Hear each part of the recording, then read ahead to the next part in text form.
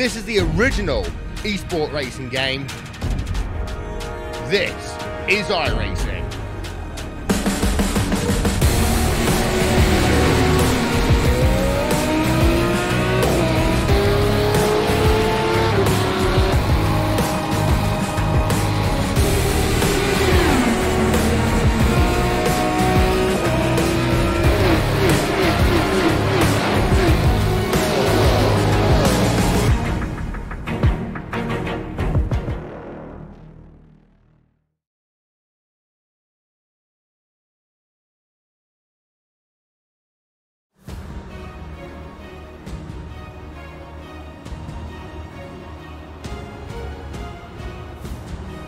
We're in the south of France for a special event a week before the iRacing 24 Hours of Le Mans, and we are this race is taking place around the circuit de Sarthe, otherwise known as Le Mans. And well, what an event we have for you today! The BMW 120 at Le Mans, featuring the BMW M8 GTE car. Certainly going to be an interesting race, 2 hours team event here for you, and this is going to be streamed all race long on the iRacing Esports Network. Coverage brought to you by RaceSpot TV. Hello everybody, my name is Paul Smith, and alongside me in the commentary booth is Randy Cheneth, and Hugo Lewis is behind the cameras as well for us here today. And well, Randy, we're just getting into the start of qualifying, and really, these drivers have had about half an hour to get a bit of practice in, get a bit of a warm-up, feel for the track. It's going to be an interesting race, is this one, I feel. It really is. It's been a while since we've done sort of these, especially around this track. We tend to do so many of the big, long endurance events. We typically see these guys buzzing around here for 24 hours. Here today, just 120 minutes. It's still going to be a team event, so you're still going to see some driver swaps. And with the shorter format, it's actually going to make, I think, for a really interesting race with the way driver swaps will all work out. Should be an exciting couple hours to see who can win themselves a trip to Le Mans. Absolutely, as you mentioned there are some prizes on offer for this event as well. So the top split winners will receive 2 BMW M Motorsport VIP tickets for the Le Mans 24 hours. So that includes the event ticket from Friday to Sunday, guest parking as well Friday to Sunday, access to the BMW M Motorsport Hospitality, including catering. That's my favourite part of VIP. On the Friday, well. Friday afternoon to Sunday afternoon as well. BMW M Motorsport welcome package, event programme in the BMW Motorsport M Motorsport Hospitality, BMW M Motorsport event evening event on Friday. That sounds interesting. Should be a good time there. Guided tours as well through the paddock and the pit areas. And additionally, one random split winning team will receive a Club Sport BMW GT2 steering wheel, as well as $50 in iRacing credit. So there's not just prizes for the top split, there's also prizes for the winning team in other splits as well. So plenty for these teams to all fight for here, Randy. And that's great to see, and especially I think for the lower splits as well. We have 3 splits on offer today, so for those who are unaware, that basically means we have 3 separate racing events at once happening here. We're in currently the top broadcasted one, is the one we're showing you, which has the best racers on the service, as well as some BMW factory drivers who are going to be buzzing around as well, who are Philip Eng and Nicky Kasper. You see that number 25 car currently being qualified by Philip Eng out there on track, coming out of the Mulsanne corner and down the run towards Indianapolis. So, and that's actually going to be what's really fun to watch, because Philip Eng and Nicky Kasper are both very active on the service, Paul, both BMW factory drivers, and we don't typically see them in sort of world championship level competition, but they have world championship level competition they'll be dealing with today. Going to be fun to see them try to work through it. Yeah, it's going to be great to see them, how they get on. It's a sneaky little bit of practice for what's coming up with Le Mans. The first few qualifying times are coming in though. Pure Racing Team Blue currently set as pole provisionally here. Jonas Wallmeyer for them. The Williams Esports second place with VRS Quenda Simsport. Mitchell de Jong third place as well for them. So the times are coming in. We'll just come and have a look at the SRB Racing team are on board with them through Porsche curves, and he's taking it pretty well. It's a tricky set of corners, especially in these GTE cars. They do have a good set of downforce in these GTE cars, but it's still a very challenging sequence of corners for them here, Edgar. It definitely is. Porsche curves probably the most difficult sequence of corners on the track, I would certainly reckon. I will say, we get that first sort of assault of qualifying time cycling through, and I'm not surprised whatsoever by the top three Pure Racing Team, Williams Esports and Virus Coin Sport, all within a second of one another through those first set of timed laps. Philip Eng, though, of BMW Team Catering, works their way through the Ford chicane and off down the front straightaway. Let's see what sort of time Phil can go to on his opening qualifying lap here. And that actually didn't count, so it looked like he would have collected a 1X somewhere. So he's only got a couple minutes to actually get the second lap in, and I'm not sure if Phil will have time to do so. No, he won't have time to do that. There's only 2 minutes 20 remaining in this qualifying session, and unlike an open qualifying session, when it's a closed qualifying session on iRacing, you only have the amount of time that is available in the session. You cannot, if you've started a lap, that doesn't matter. You don't get to finish it if you run out of time. So that is worth bearing in mind. So they're going to have to work their way through the field in this one. But we were mentioning this before the broadcast, and I do want to address, by the way, I do apologise. It is, of course, not in the south of France. I was thinking of other racetracks in France. It is in the sort of more north of France, is Le Mans. But these drivers, they're going to have to work their way through the field here. But luckily, fortunately for them, Le Mans, it is quite an open track, so you do have the room to be able to make moves. But with it all being the same car throughout this race and throughout this event, Randy, it's not going to be that easy to get past people. You're definitely right. I mean, normally when we come to this racetrack, we're always talking about balance and performance, be it with these GTE cars, the GT3 machines we have on the sim, or even the GT1 cars back in the day before we had the sort of modern era of racing cars that have cycled through the last few years. But here today, it's you know, basically a spec event. Open setup is this event, so people can of course play with their ride heights and wing angles and tire pressures and cambers and all the goodies you have to mess with in these cars on the iRacing service. But outside of that, you're pretty much, you know, everyone's going to be in the same bit of machinery. All the cars are pretty much going to draft up on each other the exact same way, and you're probably not going to see big discrepancies in performance at some parts of the racetrack compared to others, the way you might in when we have different manufacturers on track. So it's great to see BMW supporting this event. We're currently riding on board of the Virus Coin Sport number 8 car, currently getting wheeled by Mitchell de Jong. He's heading down towards the final Ford chicane. He wants to try to put himself better than third best. And he's just about going to manage that.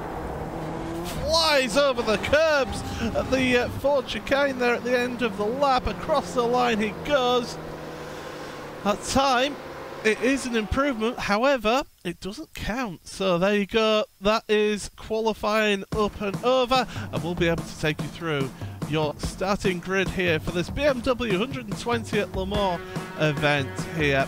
And, well, as we get the graphic up on the screen, there we go. It is Pure Racing Team Blue who do take pole position ahead of Williams Esport by 4/10 of a second. VRS Quantum Sim Sport third. And, yeah, that's a team in fourth place. That's Estre Madura in fourth. Fifth place Williams Jimmy Spots with Agent K in 6th. Motef Project Black in 7th. And then the XCM Antola Red Car in 8th. Sorg Rensport Esports in 9th. And then the BMW 120 Join Me team round out the top 10, Randy. And then you start cycling down a little bit further. You got KC Racing Esports in the 11th spot with Muka Motorsport Sim Racing, #Pink in 12th. HR Racing and Leo Racing Team. They'll make up that 7th row and 13th and 14th. Speed Asylum and Virtual Apex Racing Group Gold, row number 8, 15th and 16th. Muka Motorsport and Kinetic Racing Velocity on the row number 9 with SRT Esports and AAR Blue rounding out your top 20. It's a Cheese and Wine then, 21st, and a V Racing Le Mans team. And I'll tell you what, I've picked the wrong rows to be able to go through this. Studio con el Oja Racing Team with Romalio Motorsports, LFO Racing, RF Aro, Asymmetric, Orange Mechanic, and then Impact Racing and V Racing Team GT rounding out the top 30. We are getting ready for the pull away of the drivers here shortly, but Randy, why don't you take us through the rest of the group? So your tail end while Paul kindly gets through all the non-English based names. Volcano and Vertex on row 16. Team LFO BMW with Vertex Motorsports, another Vertex car starting just behind. Graphite and Team Unique, Project and Sub Racing. L Cubed and Motorless Motorsport, Impulse Racing and SRB Racing. BMW Team Catering, that's the team of factory drivers of Phil Eng and Nikki Kasper will be keeping an eye on, along with Team Andres Espinoza, Devotion BMW, Schubert Motorsport, Boosted Red, and Just Print Racing Black as the field pulls away and up towards Porsche Curse. Yep, so there we go. That is the field as it stands. We've got drivers pulling out to the side there, so the field's all bunching up here. Hopefully there's not an accident whilst we're behind the safety car, because it's all getting a little bit crazy there behind. It's a slow pace lap from Jonas Wallmeyer. Of course, we're not having to do the full pace lap here. We're just before the Porsche curves. So yeah, I think these drivers are going to be taking it easy as they go through Porsche curves and head towards the start of this race. Just final thoughts before we get going, Randy. What do you think is going to be the key to this one? You're going to really want to be focused on keeping the slipstream here. It's only a 2-hour race, and the draft we know is mega as you go down Mulsanne. Of course, that's straight in towards Porsche curves, run out of Mulsanne corner and down towards Indianapolis as well. You need to be smart in the traffic because of that. You don't want to try to make a pass that ends up seeing you lose the slipstream of the car in front of you. If you drop out of the tow, it's going to make your pretty much that first stint and your run through that second stint very, very difficult. You may not focus on that in a 24-hour event, but here for 2 hours, you really need to keep in the slipstream of the cars ahead of you to keep yourself moving forward. Well, the tricolor is up in the sky with the jets, and we're all set then for the start of this special event. Thank you very much to everybody joining us here on the iRacing Esports Network. Coverage with Racesport TV, and it's Pure Racing Team Blue from pole position. Get the hammer down. The green flag is in the air, and we're away for 2 hours of racing around Le Mans. We've got issues for one car further back, was having a little bit of an issue, but everybody seems to be getting through the final chicane okay so far. As we're heading down towards the first chicane, there's a change of lead already. Pure Racing Team dropping down to second place because it is the Williams Esports team. Lauren Heinrich taking the lead in this one so far as they go through the Dunlop S, heading towards Tête Rouge for the first time. And Pure Racing Team not having the best of starts here. They've got a couple of cars behind them. That's the 8 and the 999 car as they're going down onto Mulsanne for the first time here. But so far, so good. Everybody seems to be behaving themselves. Just one car having issues. That's Project First GT team. They've fallen to the back of the field. But everybody else seems to be getting on well so far here, Randy, as the slipstream comes into effect. They have, and I like that move from Lauren Heinrich up into the Dunlop chicane for the first time. Mitchell de Jong going to try to wheel it around the outside of Jonas Wallmeyer. That's not going to work out, and Mitchell might just have himself a slowdown after that run through the first chicane. He flashes the headlights at the Pure Racing Team car out ahead of him. Doesn't seem like he's picked up a slowdown, but what an opening half a lap from Lauren Heinrich. He picks up the lead really through turn 1 and turn 2, and now he's already out to nearly a 1.5 second lead here. He's already broken the toe, as here comes Mitchell now back to the outside, and Carlos Duguez from Instrumenta El Rodeo team, who I'm sure I butchered, he tries to make it 3 wide into the second chicane. Well, he didn't butcher it any worse than I did, that's for sure, but that's Mitchell de Jong up into second place. Use the draft, use the slipstream to move into that second place, and now he'll be trying to chase down the leader, who's already 1.6 seconds ahead and will have broken the draft here. This is a perfect start for Lauren Heinrich here in this one. And, well, going into Mulsanne corner now for the first time. A little bit of a touch there from the Pure Racing team car, and through they go. And we've seemed to got a little bit of a bunch together here of, what's that, about 8 cars all together in that 2nd through to 9th position as they're heading down towards Indianapolis for the first time in this race. Very fast right-hander into a slow left, and then you head into Arnage. And look at this, they're going to go 4 wide. Oh, almost 4 wide heading into Indianapolis there. That's not wise to do here, Randy, because it all just narrows down, and there's just really a single line through this section. There's not very many racetracks in the world where you can put 4 of these big mates side by side and have them all fit. And certainly that run into Indianapolis is not one of them.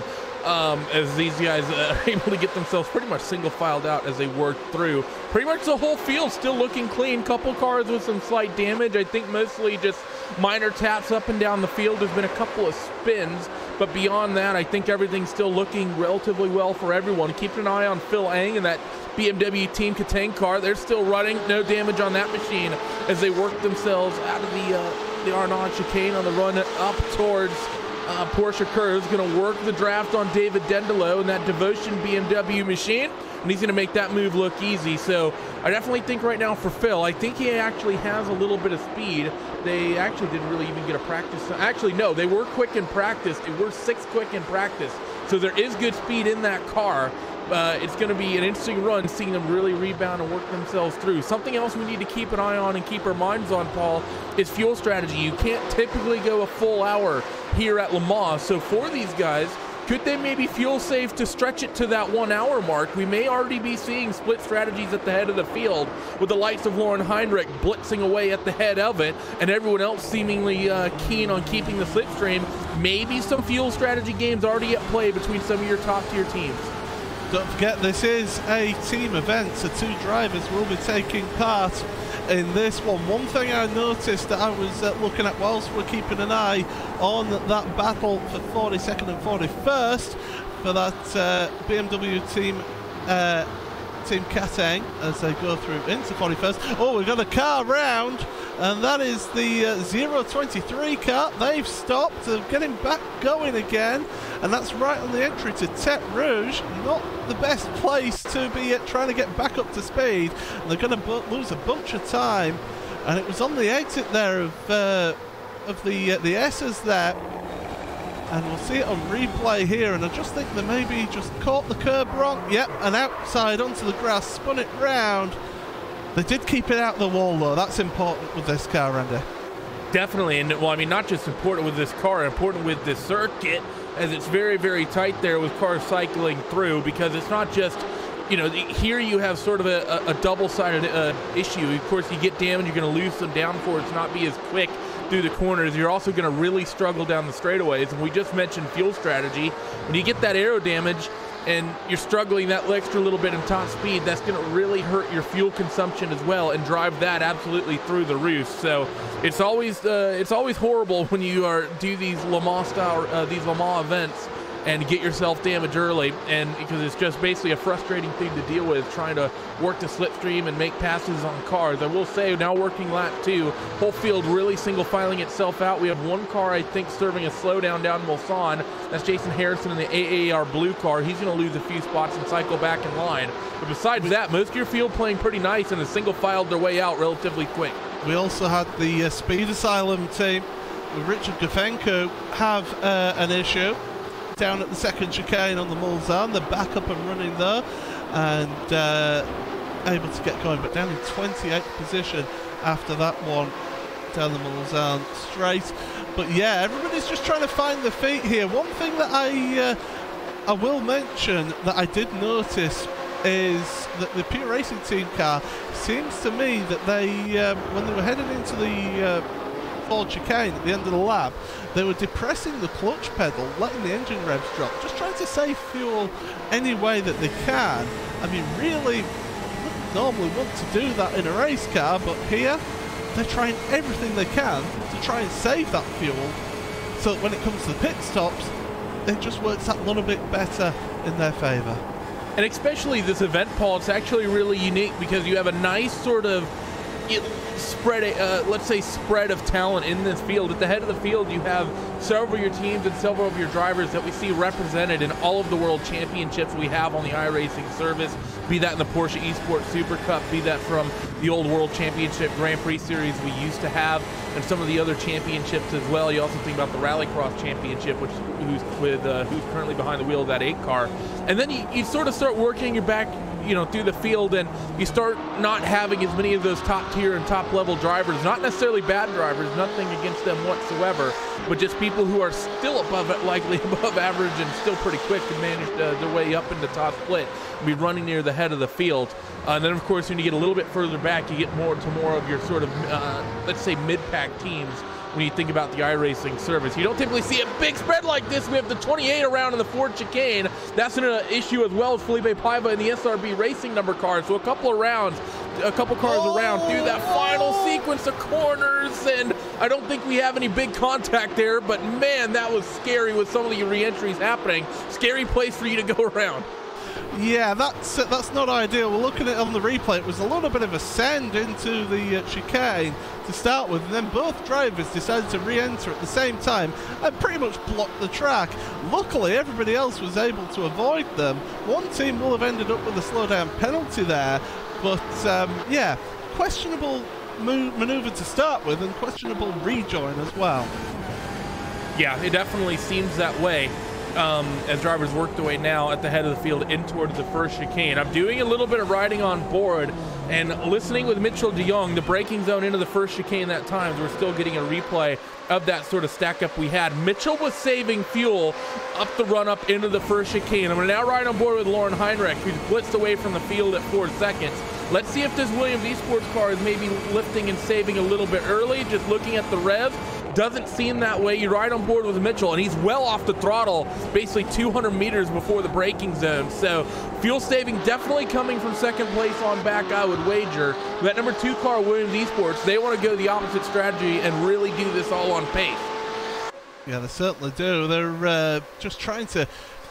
I mean, the thing is, if you can make a massive gap at the front of the field, it just gives you a little bit of breathing space to take that little bit of extra time in the pit stops, and gives you that opportunity that way. But you are going to be using just that little bit more fuel if you're not in the slipstream. So definitely not ideal for them. But I suppose really in any race, if you can get out to the front and pull away, that's what you really want at the end of the day.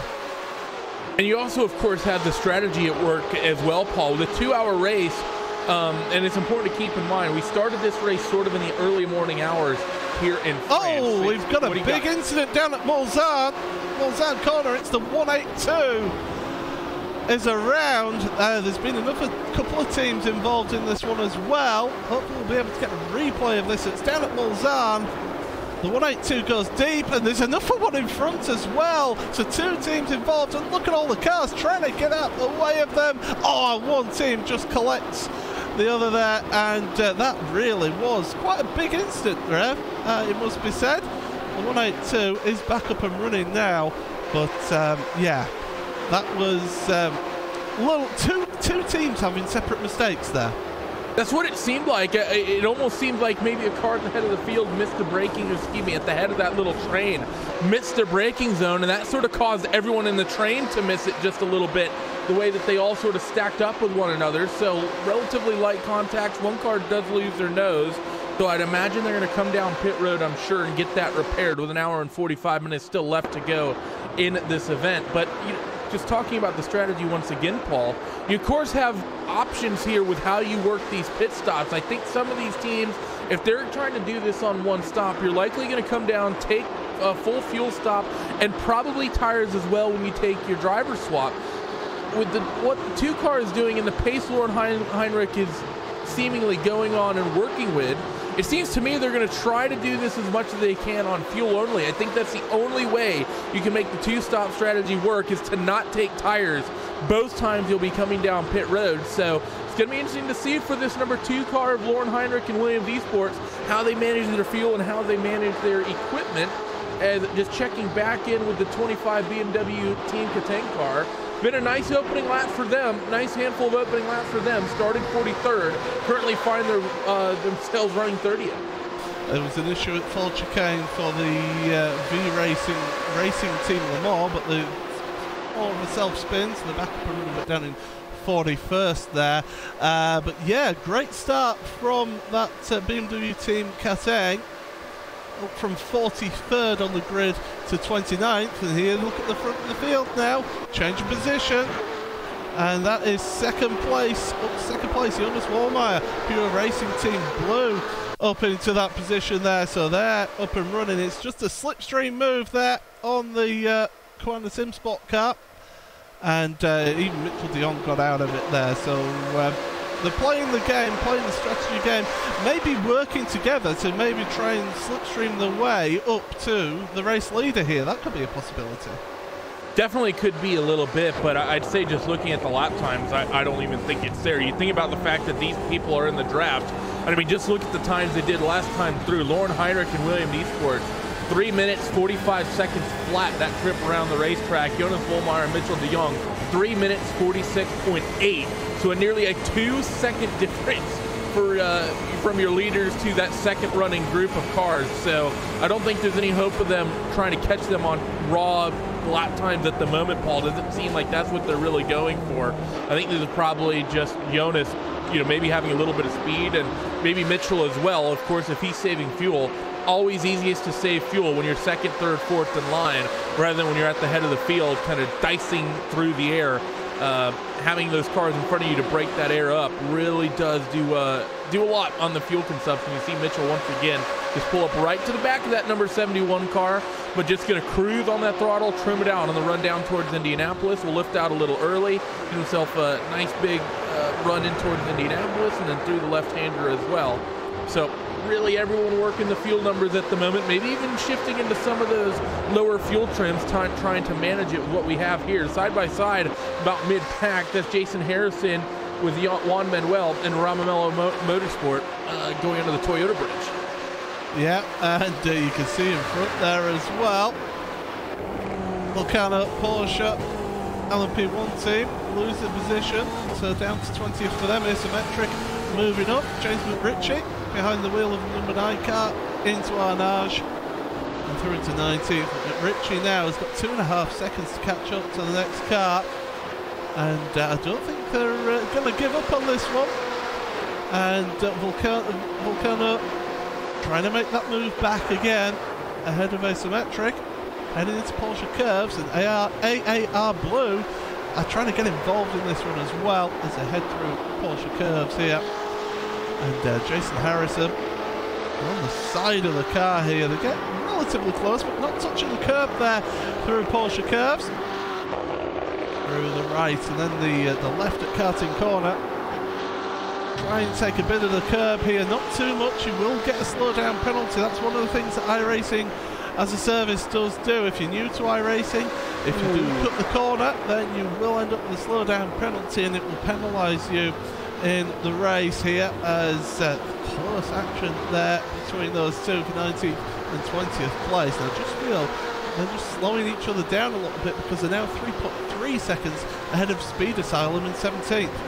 Yeah, that definitely is what that seemed like at the moment, just maybe checking themselves up just a little bit. There was a little bit of a defensive move from James McRitchie as well after that left-hander at karting. He just sort of pulled around along the left-hand side of the racetrack to defend the inside from Danny Ramirez. Danny wasn't a big fan of that. That's why you saw the headlights flashing as they were on the brakes going in towards the Ford chicane, but Danny behind all over the place as they come out of the corner to begin the run towards Tetra Rouge. Well held there by the driver of that number 19 car, and we're about 17 minutes in, Paul. The fuel is going to start to burn off a little bit. Tires going to be now pretty much up to temp, maybe feeling a little bit of wear. If they are a little overworked, maybe feeling that. We do have a couple cars on pit road, and we talk about the fact with fuel strategy that you're probably going to have to do a short fuel stint, have a couple cars deciding to make that first short stop early, as Mitchell is harassing the Pure Racing Team car for second.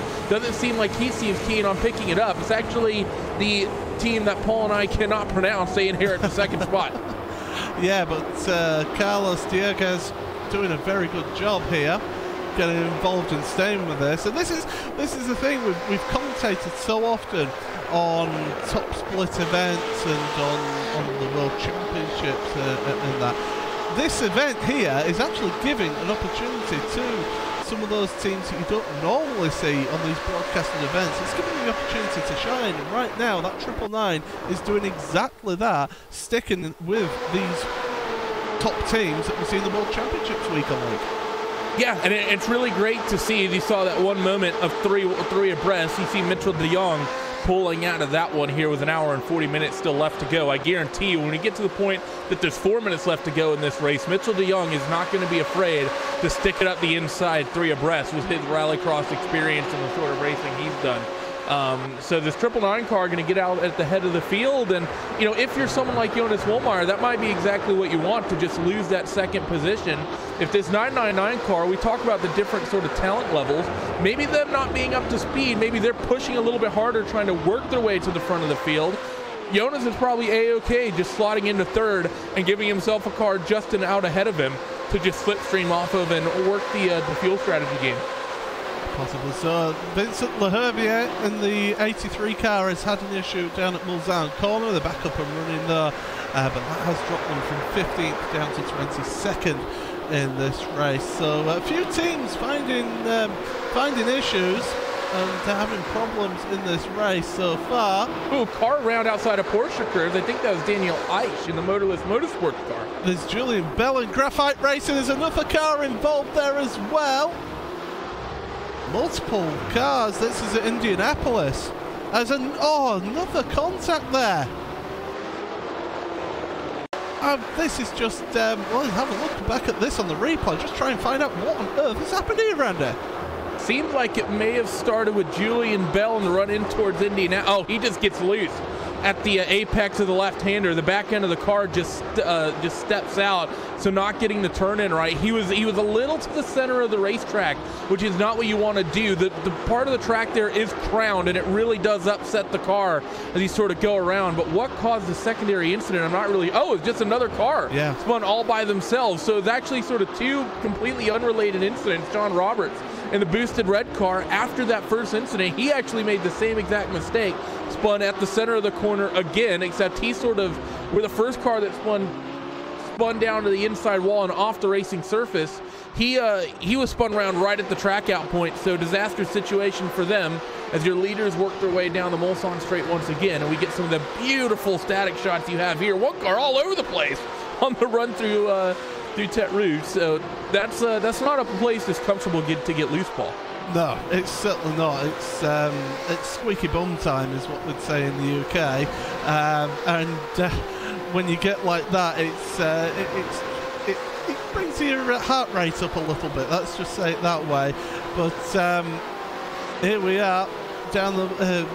You see the exit, the various lines that people are taking through Tete Rouge there as well. We're getting to see and see how some teams are maybe pushing that slowdown penalty a bit more on the exit. As we'll look on board with BMW Team catering, they're under half a second now behind Impact Racing, so 26th place they're in at the moment. They were up a little bit more, but obviously avoiding that incident down at Indianapolis has just caused them to drop back a couple of spots. But still, 26, not a bad start for them at all, and they're in the slipstream. They're looking for positions here, Andy.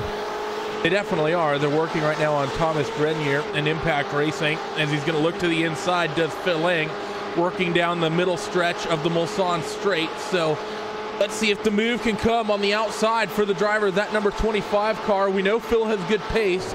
6th quickest in practice, just wasn't able to get a time in, and Thomas is going to give that one up on the braking zone in towards the chicane. I have to say, Paul, starting so deep down the field, I don't think it's going to be likely that we see Phil and Nicky be able to work their way to the head of the field. Oh. Do they go ahead? We've had a spinner, and that's the number 10 Leo Racing Team, and that's Michel Sangili. And this is going to be a self-spin here at Mulsanne. So easy to do at this point as well. Carried too much speed through the corner and decided to get on the brakes rather than going into the wall. That's a very wise decision right there.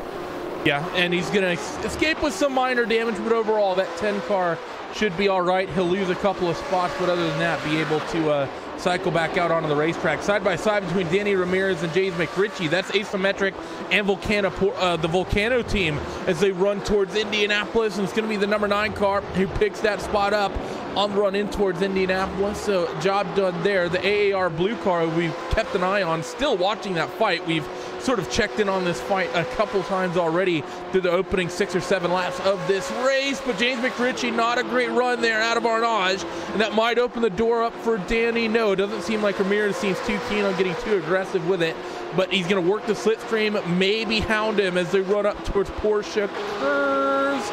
He's going to look to the left-hand side of the racetrack. That's definitely brave, and it looks like they're going to stay single file as they work up through the S's. But I was going to say, Paul, for that number 25 car, but them being the BMW factory drivers, do you think they get a factory driver provisional and get invited to all the same events the winners of this hot split get invited to? Well, if they ended up winning overall, first of all, that'd be quite the achievement. And somehow I think there will be some sort of proviso and some terms and conditions saying that BMW factory drivers can't win that, seeing as they'll be there as factory drivers. But yeah, this battle here though, this has been great so far, all over 17th, 18th, 19th and even 20th place all together. There's a couple others behind them as well, slowly gaining on them. So all this battling is really good to see. It's not maybe the quickest way around this track, that's for sure, but everybody wants to gain those positions as much as possible here. Exactly, and you talk about the fact that battling maybe not so great. You can shuffle positions here and not lose much time if you really work together in the slipstream. But it's not, you don't do it by going side by side, especially in at the braking zone. It's basically just, you know, if you're a 2-car pack around this place, you know, nose to tail, you can find some speed just essentially leapfrogging off one another, which is when you get to the long straights where the car in second just drafts up, swings around, takes that lead spot away. Then when you go down the next long straight, you just switch it back and forth, back and forth. You see that in all sorts of racing. A little bit later on today, you'll see that at the Indianapolis 500, I'm sure, especially cars at the head of line. This is a 61 of Jason Harrison is going to pick a spot up. That's really the big, one of the big ways that these sorts of racetracks where you see high speeds and long straightaways to pick speed up is to leapfrog. You see it at Monza as well, even the Nürburgring at times with some of the lower tier cars you frequently see in the VLN and the 24 hours of the ring. So it's good to see some of the fighting. You see some cars doing that, Paul, but you see a handful of these drivers really aggressive with each other in the first opening half hour of this race. While we're keeping an eye on this battle, and it has been an intense battle, I just want to mention that your race leader is now 12 seconds, 12 seconds ahead of second place. That is quite the starting stint. Are they running a lighter fuel load, slightly lighter fuel load, realising that maybe they can't go the full hour, so try and get out in front, pull out the gap to make up for running that lighter fuel load start? You very well, that might be exactly what they're doing. If they're planning on making this 2 stops and not, you know, basically committing to the strategy early, it would make a lot of sense to send the car out there light and then really push, trying to open that gap up early. So there's definitely something that could be a play here for these guys. Normally you will just take the full fuel load, but like Paul kind of said there, if they're planning on committing to it, getting that extra couple tenths out of the car can be a good thing. As we're still checking in with this fight, 17th on back, see the 9 car of Jason McRitchie. He's still at the head of that line of cars. This is 61 though, who takes sort of second in line, 18th position currently overall, as they worked out of Indianapolis and now the run off of Arnage. So, you know, maybe that is what's coming into effect here just a little bit, Paul. I will say, what's the sort of delta we're expecting them to have to take in terms of a pit road sort of cycle? Because I don't think they're going to be taking full tires and fuel either time they come down pit road. But you have, of course, the full trip down the pit lane, and then whatever you need in fuel. They need probably after their first stop, I'd say about a 40-second lead, 50-second lead, I think, to make this work.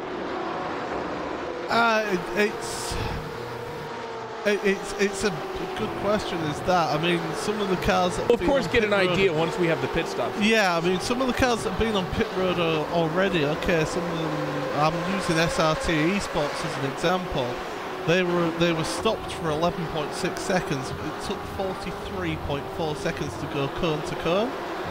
So that just gives an example of how long it does take to go down this pit lane. So you're looking at around about, I don't know, about a minute and 10, cone to cone perhaps.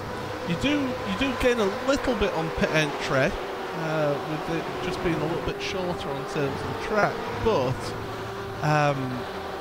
it's all going to be about how we go with these first pit stops and see how we go. The sun is rising here, by the way. It's looking a nice golden colour. Is the sky. You can see it there shining off the adverts there. Not so much on pit road, but it is rising here at Le Mans. The dynamic skies and dynamic weather coming into effect here on this event here on the iRacing Esports Network at Le Mans. The BMW 120 at Le Mans event. It's been a good, exciting start to this one. Your leader 13.1 seconds ahead of the battle for second place, but we'll keep an eye on action that's further down the field as well, because there is plenty of action further down the field, and really there's some people are battling and still being a bit overly keen here, whereas some appear to have just settled into that, right, let's get fuel saving, let's start looking after the tyres as well, because I would imagine that you're going to double stint these tyres here. It's going to be something I think you consider. I think if you're going to just do it on one stop, Paul, you might consider taking tires. But at the same time, I think especially if you're some of these guys at the head of the field, if you're like the pure racing team in Coanda SimSport, you know, any of those guys who really probably have a really good opportunity to win this race, as we're looking at this fight as they work down the Mulsanne Straight, I think you're probably going to double stint, just if anything, to cut off the advantage for that Williams Esports, because I feel like it's typically an extra, 30 seconds to take tires onto the car. It's about 30 seconds to fill the thing up. You're not going to want to just give that Williams Esports car that extra 30 seconds out at the head of the field.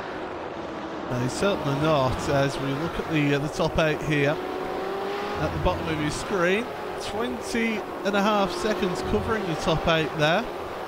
And only second from 8th is close though as well. You take that 13-second gap between your top 2. That's only a 7-second gap between 7 cars. Yeah, exactly.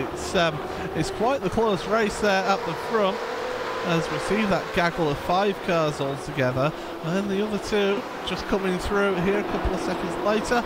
But yeah, these drivers, do you feel with this with Carlos Dieguez maybe a little bit of inexperience just staying out in the front, and that experience of teams like Pure Racing Team, Coanda SimSport and Sorg Rennsport as well, just sitting behind?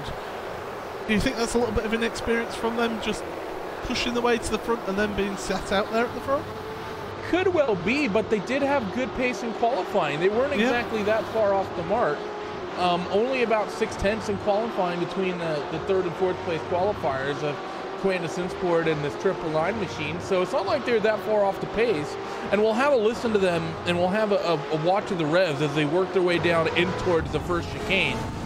If they're fuel saving, then that basically means they're pretty much on the mark. And we saw that Pure Racing Team car, remember, for several laps at the head of the field still fuel saving. But this 999 car is the one we need to keep an eye on, and about whether or not they're doing the fuel save game or if they're just really pushing the car as hard as they can. We'll find out in just a couple of moments when they get to the end of this first stretch of the Mulsanne Straight about what's going on and what they're doing here. You'll see that that blue and white car just pull up a little bit on the car leading the straight. Of course, due to the slipstream, you will always be asking for full power down the straights, even if you're saving fuel.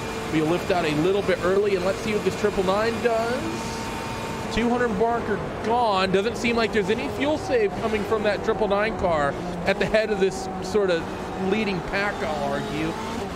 So different strategies coming from your second place car compared to those on behind, as PRT and Coanda both seem keen on the fuel save. We have got a number of cars on pit road, by the way. AAR Blue that we saw involved in that battle for 17th. They're on pit road for the moment. A few others as well. Team Andreas Espinoza and Schubert Motorsport VVLN2 as well. They're just coming out pit road now. So we're seeing a number of cars already on pit road, taking fuel and time. Just fuel it looks like at the moment. So we'll see how the strategies come out to play. There could be teams that are working definitely to a two-stop pit stops here. As down into Mulsanne once again. These drivers, they're all just going to sit as they are now. They're comfortable. They're in a position where they're doing fuel saving. They're getting that slipstream and making it work for them. And that's exactly what we're seeing here as they go down the Mulsanne straight. Then further back, teams just all spreading out a little bit now. There's sort of big battle packs of all just sort of split up now. Drivers, as I was mentioning, getting into the swing of things here.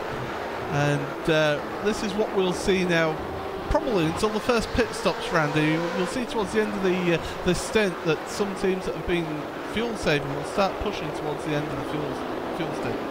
Yeah, you'll see oftentimes once you hit that fuel number, they'll sort of get let loose a little bit. I will say one fight that's close, 14th on back, as we actually look at 21st and 22nd as well, but 14th is wheel to wheel as they head down in towards Indianapolis. Eric Smith along, you actually take that back, Christian Steiderberger around the outside of Eric Smith, so that's going to see LFO Racing pick a spot up on the V-Apex Racing Group Gold car, so a good move there on the run down into the quick right-hander. As Speed Asylum just sort of settles in behind, not really getting overly aggressive here, but you're absolutely right, Paul.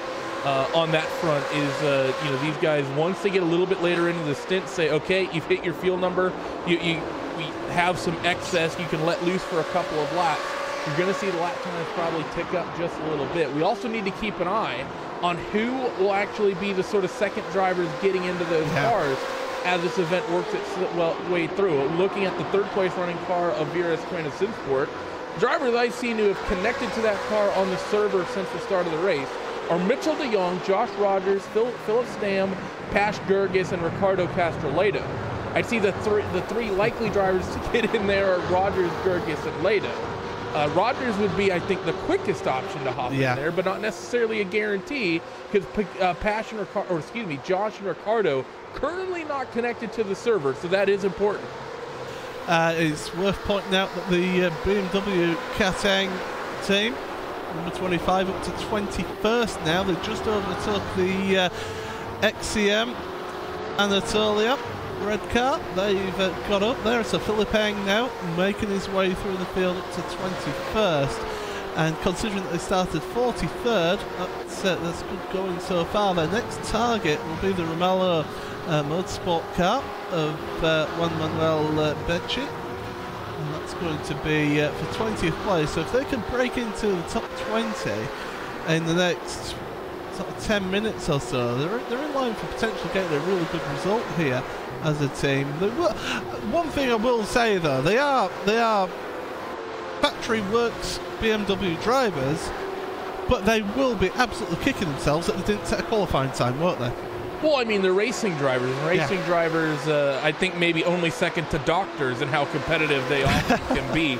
But you're absolutely right. They'll be kicking themselves, but it might be good practice for them before they end up working their way out to France for the real race. Because, of course, with this event, Paul, you don't have prototypes cycling through all the time, and certainly, I guess you could say there's amateur level GT cars in here with the pace that some of the teams have. Not throwing shade at all, but I mean, it really is sort of you're seeing a bit of a GT Pro and GT sort of aspect, I think, of this race when you look to the head of the field and sort of beyond down past the mid-pack. So it's actually, I think, going to be good practice for these guys, just dealing with all the traffic out there on track, even if there's no LMP cars that are like 80 mile an hour quicker due to the downforce to force occur. I mean, I will point out that you look at the fastest lap for the leader, 45.0. Nobody's been anywhere near that, by the way, not even that second group. You look further down though in the teams that are in the position 20s and down. You're talking about a 5-second difference in fastest laps. I mean, that's showing that the level of speed that leading team has. I mean, they're a second and a half quicker on the fastest lap than the next pack behind them, from second down to fifth. So, well, second down to sixth. Sorry. So definitely they've got the pace of Williams eSport. By the way, LFO Racing, they're involved with catching up to a battle between Speed Asylum and V-Apex Racing Group Gold. And it was actually V-Apex Racing Group that gained a position on the Speed Asylum. So Richard Gafenko losing a place to Eric Smith there. And yeah, they're in and around those sort of positions there, and there's no sort of swapping positions, but being in that 14th place, that's still a really good position considering we had 48 cars take the start here. By the way, 4 official retirements as well from this event, so 44 cars still running here around Le Mans, which is a good number for this event. Yeah, I think you're right about that one for sure. And you see that 39 car. We've seen this pack a couple times already. Just saw them shuffle spots around just a couple of moments ago. Actually, as well as a few laps ago when we were checking in with them. So, but you're right, only 4 retirements, and that tells me we haven't had too many big incidents. Only a couple, and it's good to see there to get through really 40 minutes of this stint, and especially with the temps starting to come up, Paul. You talk about the fact that the weather is that the sun was coming up and really illuminating the race circuit as Team Cheese and Wine and Clive Lawrence is currently coming down on towards pit road. I don't see any damage on that car, so that very well might be a scheduled stop there from that BMW. But you not only have, of course, if the sun comes up, you're going to see that track temp start rising just a little bit. And as memory serves, some of the endurance races and the full 24-hour races we broadcast here, we of course have done the official one as we take a look at second and third in line at the moment as they work their way in towards the first chicane. Some of the 24-hour races, this is generally the phase of the race where we often start seeing some issues, at least this phase of the race in terms of where the sun is in the sim. Yeah. Of course, with a 24-hour race, you're talking you're 16, 17 hours into the event at that point, a lot more rubber buildup, but that's, the track temp starts coming up, the track starts slicking off just a little bit at this point, and you'll often see some cell spins. Be interesting to see if that's an aspect here through this next 20 to 30 minutes. Granted, we did have a lot of sort of cell spins about 15 minutes ago, and it's really calmed down in that aspect the last 10 or 15 minutes. But this is really the sort of phase where drivers will often struggle on the sim with these current lighting and weather conditions. Yeah, they do. And the current track temperature, I can tell you, is 18 degrees Celsius.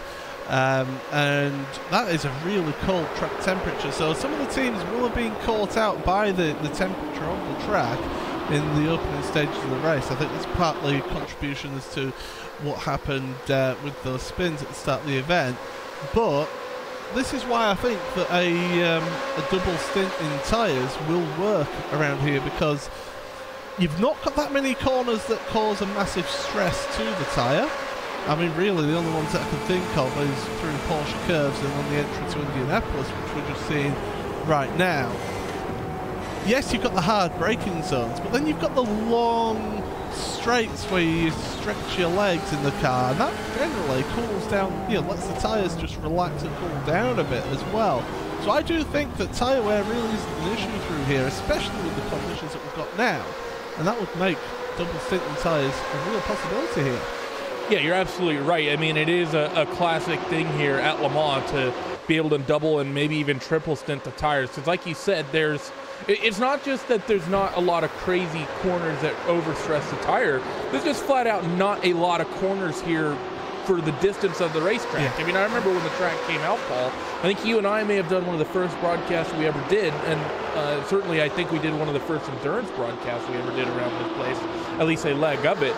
And we spent basically the entire leg, actually watched the lead car in the second group Then 999, a little bit wide on exit of Porsche curves, may have a slowdown penalty to serve, so be interesting to see here. And as that Pure Racing team car pulls to the left into the Ford chicane, 999 does not seem up to pace. So the exit of the Ford chicane, do they pull over the driver's right to serve the slowdown? No, but he's slow off that final corner.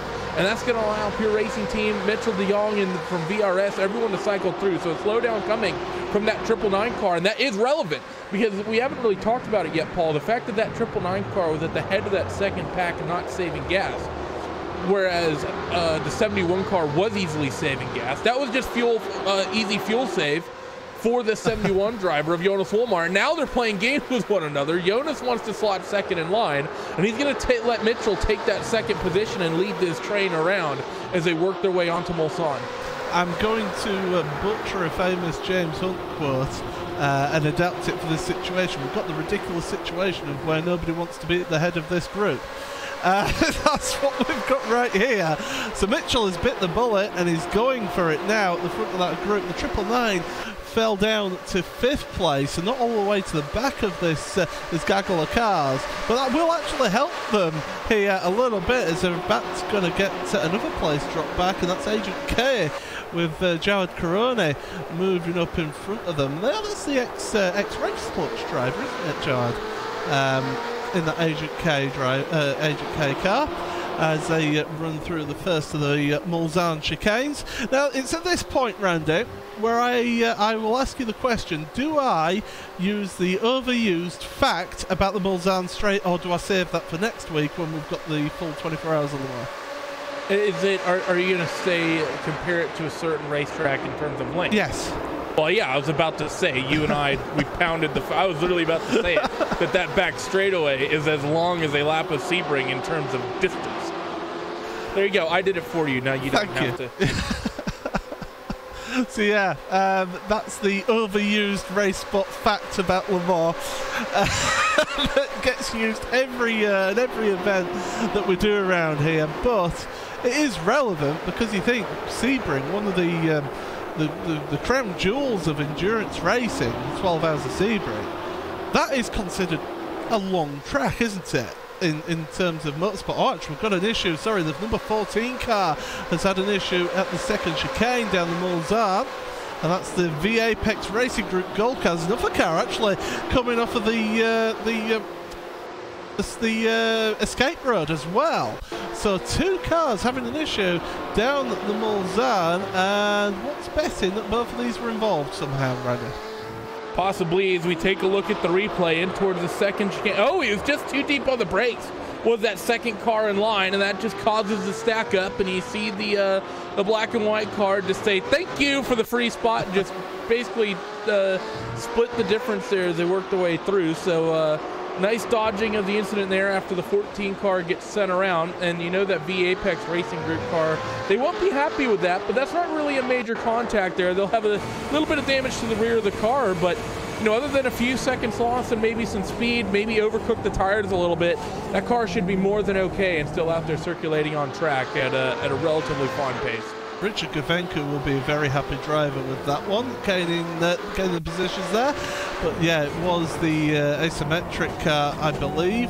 Oh no, it wasn't. Oh, it's in fact the 14 car and the 9 car have been involved in an incident, and this is down at Mulsanne. We're back to live pictures. You see them both pulling away. We'll get replay. No, this is at Arnage, sorry. So yeah, this is the pictures here, and well, things are getting a little bit heated, and it was the front car just spun, and around they all go. And V Apex Racing Group, the car that actually was involved in that one at the second chicane, maybe the heat that they haven't let the tyres cool down enough. Oh no, they caught that curb. That's what it was. They caught the curb on the entry to Arnage, and around they go. So a nightmare lap 12. They will not want to look back at. Yeah, normally it's lucky number 13 that people are always stressed out about, but I think this Virtual Apex Racing Group Gold car, it's going to be lap 12 that really haunts them. And you know, that is a classic mistake to make, isn't it, Paul? You have an incident, and then you know, within a lap and a half, you have another one. Oh, big incident, behind. That's at the exit. That's at Carting Corner, and it's the 023 car. That's the XCM anti-lap. And, oh, they're going to make contact. Oh, dear. There was no room left there. And that was the orange mechanic car. So they got the better run out of, look at the speed that they got there and trying to go through. And yeah, that 023 car just doesn't seem to give the room there for the 27 to be down the inside. Yeah, you're absolutely right. I mean, the thing is, though, that's not really a corner you can ever go alongside. I'm curious, because the 023, it doesn't seem like they get a slowdown. They just don't get a good run out of karting. And it's one of those corners that you can sort of take side by side, but not really. If I was a 27 car, I think this close to pit stop, I probably wouldn't have slotted up the inside there. But at the same time, if I'm the 023, knowing I got such a bad run, I wouldn't try and hold that car and pinch them like that on the inside, because I know that whenever I get a bad run like that coming out of the Porsche curves, that car is always going to go for that move there. So definitely some aggression coming out from that spot, as we're probably, I'd say for fuel savers, Paul, obviously you need to get this to an hour, so we're about 12 minutes away from those who have been saving fuel, likely are going to be going an extra lap. Maybe if you've been fuel saving hard, which I will say has likely been happening considering the pace difference has been 2 seconds for fuel savers, maybe an extra 2 laps around this place. If you're not saving fuel, you're probably a lap and a half away from coming down pit road, I would wager. As we look at the Vertex Motorsports black car going down the Mulsanne, getting the move on the orange mechanic car that we saw involved in that incident on the exit of karting corner. The chicane, they go, the second chicane down the Mulsanne, and back out again. So that was the 21st position gained for that Vertex Motorsport black car. They're heading down towards Mulsanne corner, and there's a couple of corners in this track that catches people out every time in these sorts of events around this course. Mulsanne certainly is one of those, because you're turning at the same time as braking. Arnage is one that people seem to go a little bit too quick into and end up hitting that wall on the outside. And also the Ford chicane can catch people out as well. Yeah, it definitely can. You also have, I mean, Porsche curves is, I mean, as fast as the car is, as we're taking a peek at that number, that 15th place running car, of BMW Team Catering, who, very well done by Philip. It's been a monster stint from him to go from 43rd up to 15th through the first hour of this race. But I mean, Porsche curves can be a part of the racetrack. You can make mistakes at as well when you get a little bit deeper into the race. Although I would say, as far as S's sections go, that's one of the more smoother ones that I'm aware of in the world. Let's see if Phil comes under attack here from Danny Ramirez. Nope, that move's not going to come in, as they now head towards Porsche curve. You see Phil a little bit slower through the first part, but really carries the speed through that second corner rather well. But you're right, it's really the slow corners here that people really tend to get wrong and not quite get right, just because you have the car set up to work at high speed to try to get as much speed out of the car down the straights while still letting the car work through all the high speed sectors and, you know, like the Tetra Rouge and Porsche curves, like I said. Because of that, you do tend to have sort of a unique suspension setup on the car that you don't typically run at most racetracks. And that can make it a little bit odd to run. As you see Philip Bang really send it over the Ford chicane there, doing his best impression from the Porsche Super Cup we saw yesterday and those guys at Montreal. Yeah, and that's something that you don't normally see with these GT cars. Look at that, almost sending it over there. Great slow-mo shot there. It's not an ideal line though, really, because it's pushed the car out wide into the gravel, but luckily well, I say luckily, he's a professional racing driver. He manages to keep it all going in the right direction and keeping it out of the gravel there. But got a few more cars on pit road, Asymmetric and Vertex Motorsport Black, so they're making pit stops now. So we're heading towards, as you mentioned, that pit stop phase of the race. And this is where we'll start to see how these strategies work. And the thing is, if they're coming down pit road now to get their fuel stop, that does basically put them in for a second pit stop in this race. So 2 stops happening here. Interested to see what happens with Williams eSport out the front. By the way, just 23.3 seconds ahead. Casually, but of course it's a little bit deceiving, of course, with the fuel strategy working here.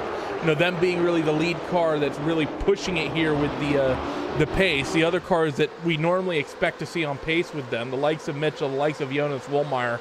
I will say on any given weekend, as long as they're on the same strategy, you won't see a 2-second per lap difference between these top three. So it is 100% a fuel strategy situation at the moment, and it is really wondering when Lauren Heinrich comes down pit road, because him going full send through this first hour, we're expecting him to come down pit road first.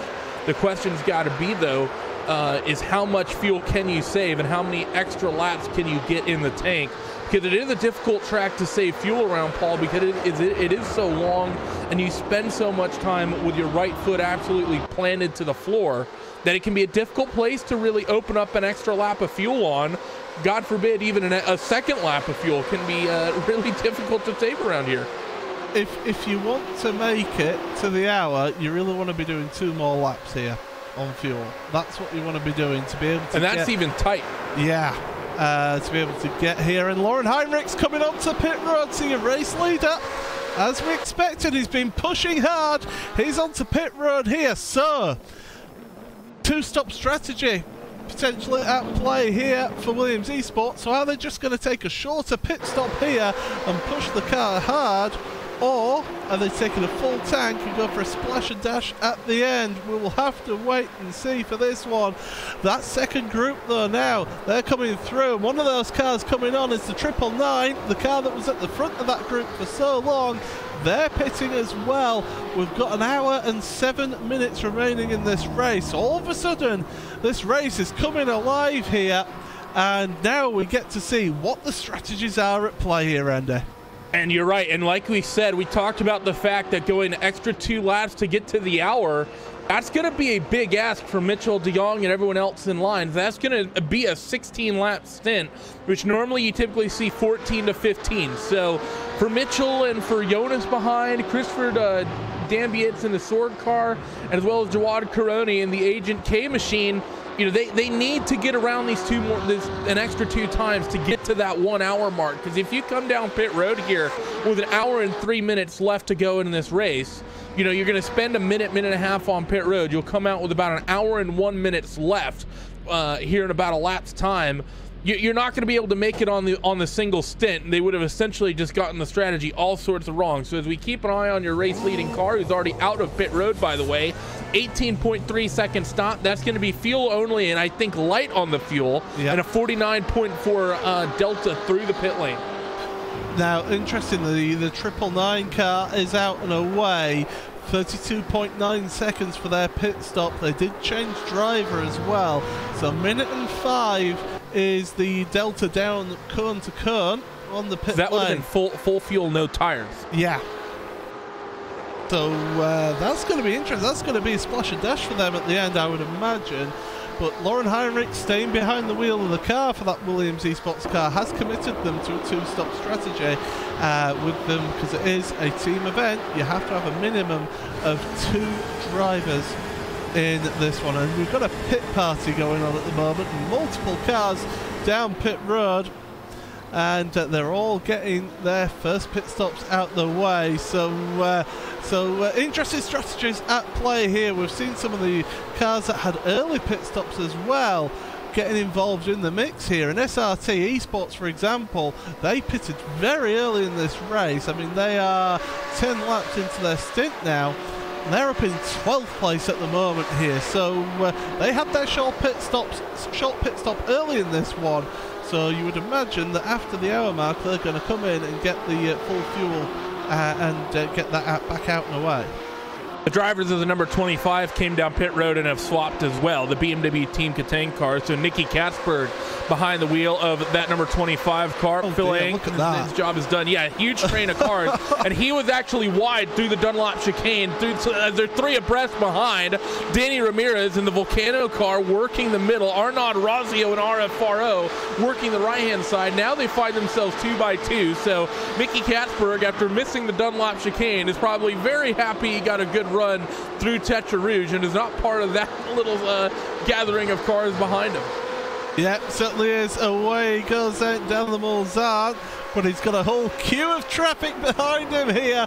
He's got, what, 5 cars behind him in that queue, so it's not ideal if you're trying to save fuel at the front of that queue, and they're still going too wide. They're still trying to sort each other out as, yeah, those going 3 wide down into the second chicane. That's, it's all sorted itself out, so that's good. Just to keep an eye on your leaders, by the way, Coanda, they stay out. Pure Racing Team, they stay out. Sorg Rainsport and Agent K, they're on to pit road, so they could only go 1 extra lap here as we look at that. 3 wide down the Mulsanne straight. Wow, 2x2 now, Randy. This surely this is going to end in tears at some point. Maybe just a little bit as they work themselves in towards Mulsanne, as we're trying to keep focus on 2 completely opposite ends of the racetrack, the Mulsanne corner and the front straightaway. See the 2 orange cars, one of them pulls out of the slipstream working down this stretch.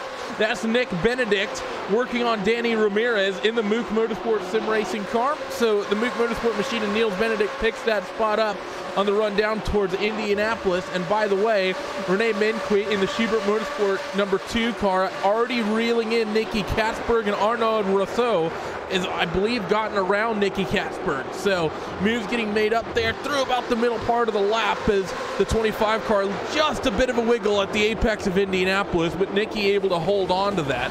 I will say the pit stop sort of cycles and strategy at the head of the field from Agent K and Sorg Rensport are going to make this a really interesting race to watch, because they need to find some way to stretch an extra 2 laps out of this second stint that I don't think they're going to be able to do. Oh, and by the way, Pure Racing Team all over the back of Mitchell. I think Mitchell has really kicked it into fuel save mode down this trip of the Mulsanne. Yeah, both of them side by side, flashing headlights, as neither of them wants the lead at the moment, and Pure Racing Team are just going to slot in behind, and Mitchell is not going to get that slipstream that he would have liked to have had, just to get that little extra bit of fuel out of the car there as they come through the second chicane once again down the Mulsanne. So we're going to be hitting the hour mark very shortly indeed. We've got more cars down pit road making their pit stops, and we'll be able to give you some sort of rundown once all the pit stops have been done. I think it's only actually, let's have a look, only the 2 at the front. It's Mitchell de Jong misses his braking, runs really wide there, and Jonas Vollmeyer almost followed him off there. Yeah, that's a little bit of an interesting mistake there from Mitchell. One of the, we talked about the slower corners catching people out. And these guys are so, I think, focused on the fuel trying to make this work. Maybe Mitchell going a little bit wide. I will also say it's interesting that Pure Racing Team car, who's fuel saving as hard as they are, Mitchell goes that wide off the racetrack. 99.999% of the time, you see that Pure Racing Team car pick that spot up. This time they're like, no, we'll still take second place. It's okay. But these guys need to be careful playing these sort of games, because they are costing each other time with the big lists and a couple of the braking zones, and of course Mitchell's mistake at Mulsanne. You don't want to just give it to Williams on a silver platter. You're trying to pressure them with the fuel strategy. The other thing to note as well, Paul, both of these teams have gotten themselves into a very good situation, because we now tick at the halfway mark now. They will have less of this race to work with the second stint than they did with this first one. So it's going to be an easier second, let's say 15 some odd laps that they have to do this next trip through, because of course they're going to have, the next couple minutes they're about to spend on pit road. It's only 57 minutes you have to stretch to the end rather than a full hour. Yeah, exactly. It's going to be really interesting to play at, so we expect these 2 onto pit road this time by, and here they come down onto the pit road. So the question is this going to be the winning strategy, or is that Williams strategy of 2 stopping going to work out for them? Because Williams, they're coming around now, heading in towards the Ford chicane. In fact, they're going through the Ford chicane right now, and they're going to take that lead back once again. So they took that short pit stop, did Williams Esport. It was 18.3 seconds was their fuel stop, so it wasn't the full tank, Whereas these two, they're going to be taking a full tank right now as they hit their marks on pit road. Change of drivers, they're having to do it. So Dominic Farber getting in for Pure Racing Team, and just the VRS GT World Championship leader Joshua Rogers jumping in. Just wait a minute, wait. Lauren Heinrich didn't get out of the Williams car. No, they're because they're committed to the two-stop strategy. Right, that's right. Yes. Get with the game, Randy. Actually, no, that's actually very relevant, because this may actually be a bad pit stop call and pit strategy call for them, because it's going to be a longer stop. Yeah. Well, right. If memory serves, it takes, 25 seconds, or is it 30 about seconds? 30 seconds. About 30 seconds. So I would have thought that you would have wanted to get the long stop out of the way now, rather than later on. It's still going to be a relatively long fuel stop, though, as that second stop. And they're going to be, because it was only, a half tank, call it, they're going to be still about 3/4 of an hour, maybe about 40 minutes remaining in the race. So they've still got quite a decent time, and I think they will be able to work it, that one as well. The pit stops have sorted themselves out, and look at that. VRS Quinn and SimSport come out in second place. Crucially, 47 seconds behind the race leader, and the last time the race leader came down the pit lane, it was 49 seconds cone to cone, and that was for the short stop. The next stop is going to be longer, so Williams Esports need to pull out that gap that bit more. You're absolutely right, and keep in mind, it was 49 seconds, and we're expecting an extra 12 seconds that they're going to have to spend in the lane for the second stop. So you're likely going to be looking at about a pretty much bang on a minute trip down the pit stop sequence. And like we said, this is a 1 lap shorter second stint for these guys that just made their pit stops and are doing the one-stop strategy. So they're not going to have to save fuel nearly as hard. That means you're going to be able to push a little bit harder. So that Williams Esports car, I know that, I've been sort of active with the chat inside of the server. A couple of big name drivers are saying that Williams has his in the bag. I'm not nearly as convinced, and I think this is very, very tight for Williams. It's going to be a close battle, that's for sure. It's going to be neck and neck, and look at this. Josh Rogers trying to break the slipstream as they go down the Mulsanne. He's been weaving, getting himself to the middle of the road. And, well, worth pointing out to people here, most of these roads are public highways here, so they've got a crown in the road. That means it's got a curve in the road surface. That means that the middle of the road is higher than the left and right hand side. It's to help with drainage when they're normal roads. What that does mean is if you get your car here down the middle of the road, you're actually getting the car, the bottom of the car, closer to the road. That gives you a little bit of extra speed because it's actually working your aerodynamics that little bit better here, Randy. Yeah, so you will see these guys, they'll pull right over the middle of the racetrack down the straightaways. That can make things actually very stressful, and we've seen that in the 24 hours here. Yeah. And the GT cars try to run the center of the racetrack, and you have prototype cycling through going absolutely Sanic speeds. So it is an interesting thing with the crown of the road. And of course, not even just down the straights. We talked about it on the run in towards some of these braking zones. The braking zones in the chicane. You're of course in the chicanes going down the Mulsanne. You're crossing the crown of the road as you turn into the corners. And I think the most notable one, at least for me, having driven laps around this place, the run through Indianapolis.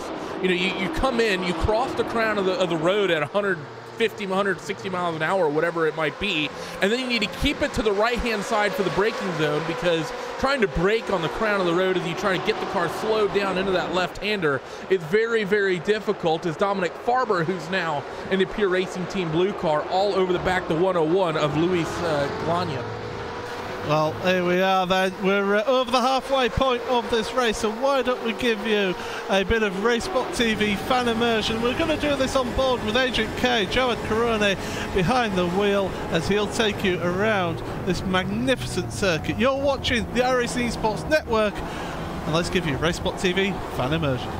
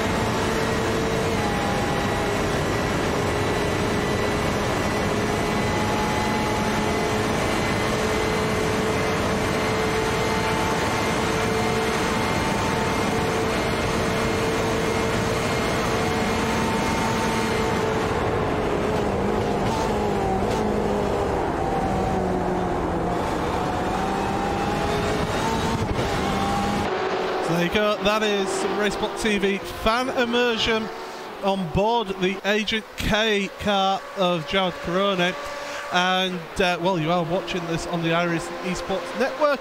Coverage brought to you by Racebot TV. It is the BMW 120 at Le Mans event here on this fine Sunday afternoon if you are in the UK or Europe.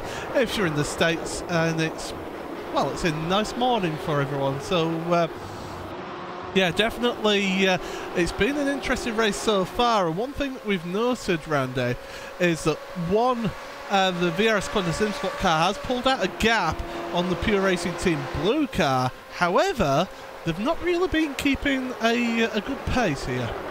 Yeah, that's actually going to be a problem with them. So they've since the driver swaps. Of course, Josh Rogers, who's basically the hottest commodity on iRacing right now for road racing, especially in GT cars. He's blitzed away from that sort of second pack of Pure Racing Team and Agent K by about 4 seconds. But last trip around the racetrack, did a 3:46.9. You compare that to Lauren Heinrich, who, of course, not saving fuel with a light car, 3 minutes 45.45. The gap is basically right at 50 seconds. So I'm thinking this race likely to go 30-31 laps, depending on, just based on what we saw. These guys made it to an hour and then went an extra trip around. I don't think we'll go the full 32 laps. Although one driver I know of is at least expecting that. I will keep that information private, though, about who's thinking that it might go that distance. But it's I don't think we're going to quite stretch that far. I think we'll likely be a lap earlier than that. So it's going to be interesting to see what happens with this 8 car. We need to see this pace equalize, because right now Josh is sort of in the window that he needs to be in order to maintain this pace and pick up this spot. I will say the other thing we need to keep in mind, Paul, is not just the advantage that Coanda needs to have to be able to come out with the lead after that Williams car pits again. He needs to be able to maintain pace to even be able to hold on to the lead. So there may be just a raceability advantage here for this Williams eSport car, and Lauren Heinrich and his teammate of Alexander Voss, who is likely going to be getting into that car when he comes down pit road. He's going to have the advantage of they're not going to be that far back down the order, even if this VRS car can equalize the pace. And they're going to have a quicker race car, a racier race car, and they should be good on fuel, as that trip through another 2 seconds opened up for Williams. So Coanda needs to find some speed here. I'm surprised that they're this far off, considering that you're basically a full lap less. He's basically matching the pace Mitchell was in terms of fuel save, but it's a full 3 minute shorter stretch of the hour here through this last stint. So a bit shocking to still see the pace this far down. But, and here's my counter to that, do you save that little bit more fuel now at this point here, so that when Williams eSport do pit, and if you make sure you're in that window to take the lead, does it give you that little bit of extra fuel that you can then push towards the end when you need to? Maybe save a little bit extra, but I don't think you save too much. I think you need to really apply the pressure to Williams here, because if you oversave at this point, you sort of put them in a situation that they can just sort of push it super hard. And even with Williams' situation they're in right now, they can sort of afford to come down pit road and take an extra couple seconds worth of gas, get that extra gallon and a half, maybe extra 2 into the car, get Alex out, and then really be able to push and not even have to look at that fuel gauge or that consumption per lap. That would be the disaster for the 2 car of Williams eSports, to come down pit road, try to push it to the absolute limit on fuel, and then end up coming out, and maybe with the lead, but having to come back down pit road for a little bit of a splash and dash. So things are still tight here for these guys for sure. And if I'm Williams eSports, I push as hard as I can. And if I'm Coanda, I'm maybe starting to think about my strategy, because I was really expecting the pace to be picked up through the second stint. It just hasn't. Well, while we've been discussing that, we have been keeping an eye on that battle for third place between Pure Racing Team Blue Agent K and Sorg Rennsport Esports. They have dropped the 999 car of that Estre Madura Ribatejo, Jose Lobo behind the wheel of that one in the 999. They have put in a really good showing here though so far, to be fair to them, and to be within let's call it about 4 and a bit, 5 seconds of Pure Racing Team Blue, who are a World Championship team. You know, this is really good going, a really good showing from that team there. Yeah, it's been a good run from the I believe Spanish team there from Club Iberica. But you are right. I will say one thing to keep an eye on is actually Agent K. Good run on Pure Racing Team. Dominic Farber, not a good run through Indianapolis. So the 13 car will pick that spot up on the run towards Arnage. So move Jawad Karoni up into that second position. I will say there is not a second driver for that Agent K machine. So Jawad Karoni just doing it all by himself. I have a feeling Agent K stands for Agent Karoni. So he's just soloing this one, and he's got himself up into the third position. So he's not in for any prizes here, of course, not running as a team, but likely just out here having some fun with some top-level competition. I will say, got to remember, Paul, that Jawad, and if memory serves, Luis Glana in the Sorg Rennsports Esports number 101 just behind, they came down pit road 1 lap earlier than Pure Racing Team and VRS Cohen of Sinsport. So that means they're going to have to somehow stretch the extra lap here that those two don't have to worry about. Yeah, they certainly do. Just quickly looking through your field then. So it is Williams Esports who lead this one, 54 seconds ahead of VRS Cohen of Sinsport in second place. Agent K third with Pure Racing Team Blue in fourth. Sorg Rennsport Esports in fifth, and then the 999 car of that Estre Madura e Ribetisha. Oh my goodness, I tell you what, I do apologise to all of our Spanish viewers here for my terrible butchering. To be fair though, I butcher the English language as well, so it's only fair. HR Racing 7th with Williams Jim Esports in 8th, and looking at the positions gained there, you look at that in the top 12, you've got the Sorg Rennsport Esports team done well. HR Racing up 6 positions so far. Leo Racing Team and Speed Asylum 10th and 11th, gaining 4 positions as well. But it's worth pointing out, if we change that page onto the next one, you'll see a big mover, and that's a 25 car. Look at that, 28 positions for BMW Team Catering. They're in 14th at the moment. They're currently dragging along with them the Romello Motorsport car in 15th place. So even bigger movers though are the 17th and 19th position teams as well. 29 spots for each of those. So the Vulcano Porsche LMP1 team and the SRT Esports team. So no, SRT 19th, it was the Just Point Motorsport, who's up 30th at the moment. Yeah, so some big moves in this field. So yeah, definitely been really interested to see how this one's going on. But although a lot of eyes are on the Team BMW Cateng team, and I do want to say hello to the BMW Motorsport Twitter team, because they've been basically promoting this race all the way through this event so far, so hello to them. It's nice to have you along for this race, along with everybody else watching this one. 12th position, Motef Project Black, that is Stephen Kempson behind the wheel, ahead of the Speed Asylum, which is Luke Krause, or is it Luke Krause, I would actually say, for that one, in the 39 car. So that's 12th and 13th. They're currently doing a little bit of a slipstream battle here, Andy.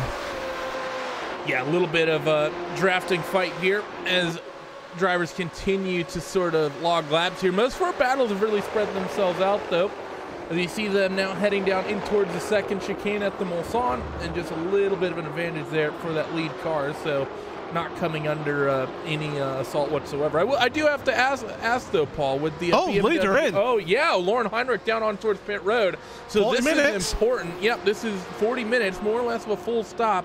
Alex Voss, we know, getting behind the wheel of this car. Now, how long will they spend on pit road, and will Coanda have the race lead, and if so, by how much? Well, this is it. So, wow, my maths, my mental arithmetic worked there. 40 minutes on the dot for them to come down onto pit road. Here's the second place man coming through Porsche curves, through karting curve now, and heading towards the Ford chicane. Leader just waiting patiently on pit road. The time ticking by, 20 seconds stopped for them on the pit lane. Through the Ford chicane comes Joshua Rogers, and out he goes up to speed. And Lauren Heinrich, not Lauren Heinrich, sorry, Andrew Alexander Voss now pulling out the pit road. Here comes the Coanda car. They're side by side. Coanda take the lead, but crucially, look at where that Williams Esports car is, right behind the Coanda car. That's exactly where they wanted to be, Randy. Yeah, that's pretty much a great situation here because we know that Josh Rogers struggling on the fuel. Last trip around the racetrack, a 47.1. Lauren Heinrich's last hot lap before he came down pit road, a 45.3. So the extra fuel advantage is going to really play out here in terms of Williams. The strategy and the fuel numbers just have not worked their way into Coanda's favor as they now have Alexander Voss and that Williams Esports car cycling into the race lead. One has to wonder though, Paul, Lauren, I think, is going to, or excuse me, Alex is going to pick the lead up here. We know Williams is likely going to inherit this lead here, which should give Josh a little bit of slipstream. How much is that going to help that Coanda car with the fuel save? You see the move there. That's Josh on the fuel save. Easily job done. Doesn't fight it whatsoever. Now, can Josh equalize the pace that he has a little bit of draft to work with? Well, this is the question. Look at the run he got out of the first chicane there. And he's right up under the gearbox of that BMW M8, and Williams Esport now to the head of the field once again. And this is where that strategy play is going to come through. You do imagine the third place car is 7 seconds, call it, behind these two. So these two on their own at the moment. They've got no one behind trying to get their slipstream as well. So these two can battle it out, and it's great to see. I know Williams Esports haven't always had the best of times in the World Championships this season, so it's great to see them up at the front of this event. But Josh is hounding them using that slipstream, but it is key here that he holds on to that slipstream. Williams nearly make a mistake through Mulsanne corner. Another thing to remember here, Randy, Alexander Voss, it's his first lap behind the wheel of this car since the start of this event. Josh, he has done he's done 5 laps. Yeah, so he's had a little bit of time to work with here, has Josh, as they now work themselves out there and in towards the run towards Indianapolis. You're going to see every single time that Coanda car is going to lift out of it just a little bit early and allow the Williams car sort of open that gap up. That's sort of a couple things, I think, working in tandem. You're going to have, of course, these guys wanting to give a little bit of space, don't want to run over, of course, the car in front of you at the head of the field as Alexander locks the tires up at Arnage just a little bit.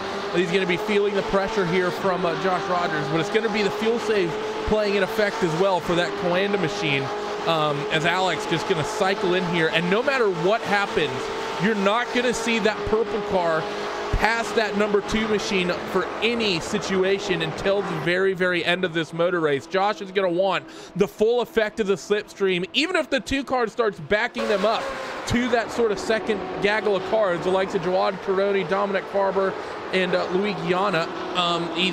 There's no reason for Josh to even attempt to make a move here. He just doesn't have the pace with the fuel save the way things are currently working out. He needs to protect the draft at all costs. I would imagine that basically with Josh, he wouldn't even make that move on that last lap until the run down to Porsche Curve, potentially. Or maybe into Indianapolis, I suppose, as Voss again, wide out of the corner, and Josh is just planting it right there, right behind, and he's going to park on that rear bumper of that BMW M8 GTE car here on the iRacing service. Great addition to the service is this car, and it's wonderful. You can race it in all sorts of different championships, the IMSA series as well as the iRacing Le Mans series as well.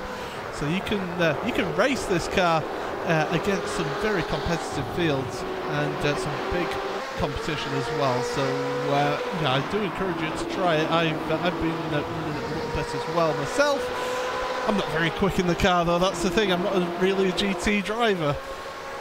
Well, I mean, you got to remember, Paul, you and I, the likes of us, we're not very quick unless we're talking about scarfing down lunch. But as you see, Josh is pulling up on the slipstream once again. But you are right. I love having this car in the sim. But most notably just because it's a different looking car. All the other GTE cars we have, of course, mid-engine, you know, they all sort of have a similar style aesthetic to them. But this machine, you know, especially, you know, I know for you and I both, we both range from teams that have touring car racing style backgrounds. And this just sort of has the aesthetic of a touring car to it, doesn't it? It's a little bit bigger, looks a little bit more like a saloon. As Josh still working the draft, as looking at that second group behind. They've since gotten themselves really spread out. There's a blue and yellow car, by the way, who's a lap down. That's the AAR blue car of Jason Harrison that sort of divides these two packs. And you see Alex maybe try to break it. One has to wonder, if you're Alexander Voss, Paul, do you start maybe pressuring that Coanda car from the front in the sense of maybe you don't maintain full pace, you really make it so you either back that group up to the likes of the Agent K and Pure Racing Team cars, or, you know, maybe you feign a couple mistakes, try to get Josh to pass you, then make him burn as much fuel as you can? I think that's a dangerous tactic. I really do, because if you do bring other cars involved in that group, that's just more cars to be able to use the slipstream to get past you yourself.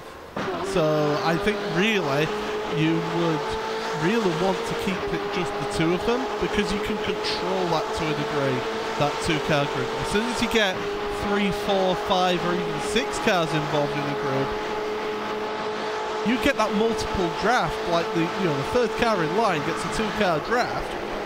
You can lose the lead here, so I think that would be a really dangerous tactic to try and play there. But I do think that maybe trying to put a little bit of the pressure onto Josh is certainly a good idea. Just maybe not backing them right back into that next group. And one thing that I think we also need to talk about as well, Paul, is the fact that we've talked about the fact that Josh has been fuel saving as hard as he has this entire race. He spent a very large chunk of that first stint as the lead car. We saw him for the opening handful of laps. Well, Mitchell anyways. We saw Mitchell sort of the leading car for the opening handful of laps before they kind of shuffled second in line. And then, of course, the last couple laps, remember they had that entire group kind of split them up and come down pit road a bit earlier than all the rest. Now they're going to spend, the second half of the stint locked in the slipstream with the race leader.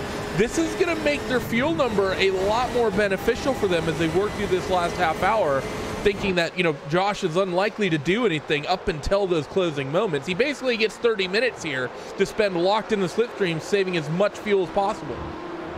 I will mention, whilst this intriguing strategic battle is going on out the front, there is some battling further down the field as well, and Asymmetric, Orange Mechanic and Team Unique, they've been battling over 21st place down the Mulsanne straight. They've been swapping between them at the start of the Mulsanne, then into the second chicane as well. So these guys have been put on a little bit of a show further down. So the racing isn't just at the front of the field here, it's also further back. Schubert Motorsports VVLN number 2, the 129 car, has had an issue at the second chicane on the Mulsanne. Hopefully we'll be able to get a look at that and find out. It looks like it's just all on the run here, Randy. Yeah, seems that way. Just comes through the second chicane, and there's a little bit of a transition when you cross over the paint. They seem to have, actually it sort of started at the apex of it. They kind of clip the curb and come off the curb at the apex of the chicane, a little bit awkward. That sort of causes the car to bounce just a little bit, and then they sort of cross over the paint of the white line on the left-hand side, and that left rear tire just loses a little bit of grip because of it, and the car just slides around. So unfortunate there for the 129 machine as it sees them go into the wall, and that's going to be hurting them. Actually, race lead picking up a little bit. Josh is starting to lose that slipstream. So Alexander Voss, handful of laps has gone through. He's been struggling. Now that gap's starting to open up a little bit in favor of that Williams car.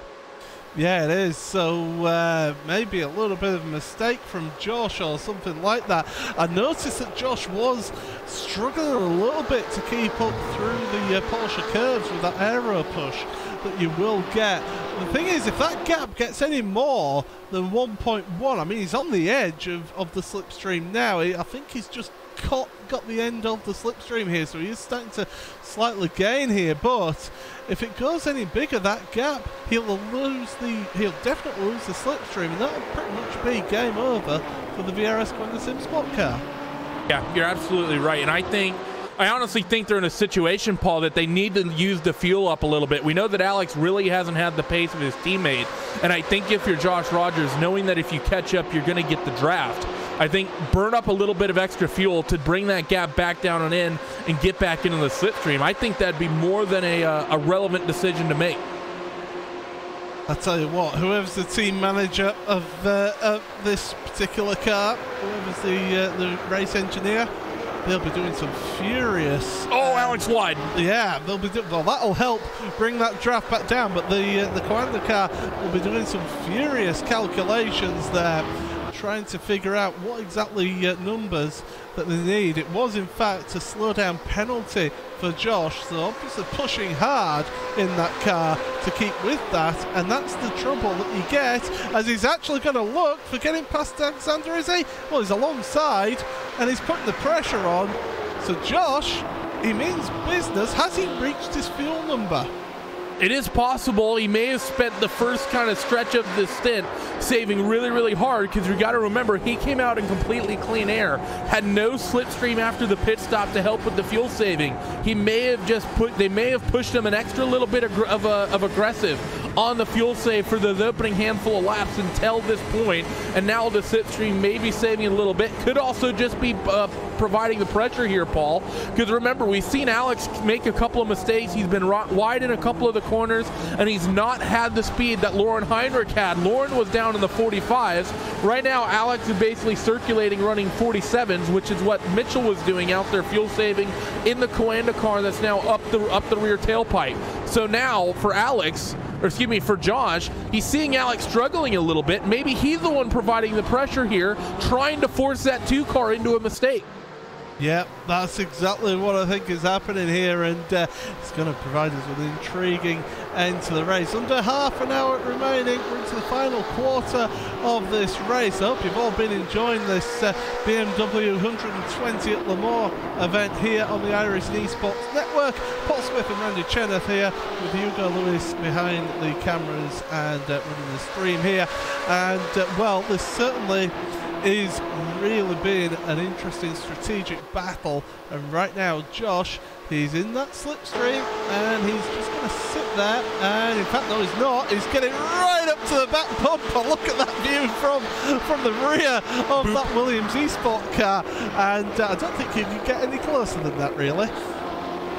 It'd be a tough ask in order to do that, I think, for sure. It's you know, he was definitely right there. Bit of a boot. Better run for Alex, though, out of that first chicane. Not quite staying right on the rear tailpipe there was Josh. But, yeah, that was right up against it. And the thing is, that's what you want to do, Paul. You want to get as close as you can, make the driver behind really have to sweat when and where you're going to lift out of it. Because, of course, you don't want to brake a little bit early when you have a car that close to you, because you always run the risk of the accordion effect and maybe catching that driver behind out. So just making Alex think is Josh, and this is what I like to see when you're doing the fuel save situation. Some drivers, they won't get overly aggressive, and they'll just sort of sit there and be patient. I like the fact that Josh Rogers is willing to show the nose in a couple places, just like this going down the Mulsanne.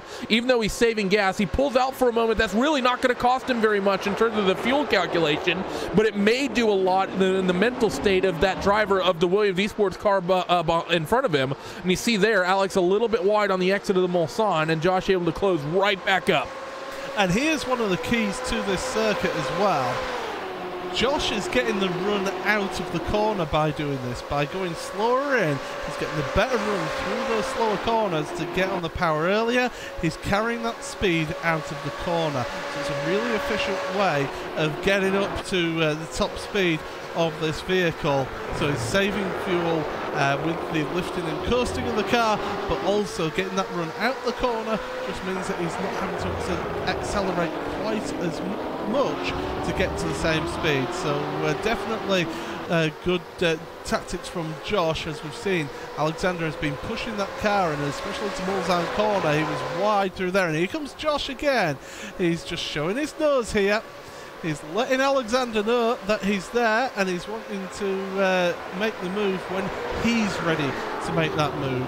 And I think that's going to be key here with Josh. It's just going to be that waiting game, waiting until towards the end of the race before he does make that move. We'll say Josh is bluffing more than a PokerStars semi-pro playing their first live 1-2 game. I don't know if there's anyone who does a bit of poker playing, but Josh is being really aggressive with the way he's throwing these bluffs out at Alexander at the moment. And like I said, it's so much fun to see. I don't think there's any real intent for him to be able to make this spot up here, but it's really good racecraft and really shows, Paul, the sort of ability that those drivers at Coanda have, because we don't often find ourselves in these GT races in these sort of fuel-safe situations. And typically when we do, the races are so strung out. He sort of has a unique situation, having the pace compared to the car in front of him where he's fuel-saving, the car ahead is not. And being able to really show the aggression like that is a rare skill.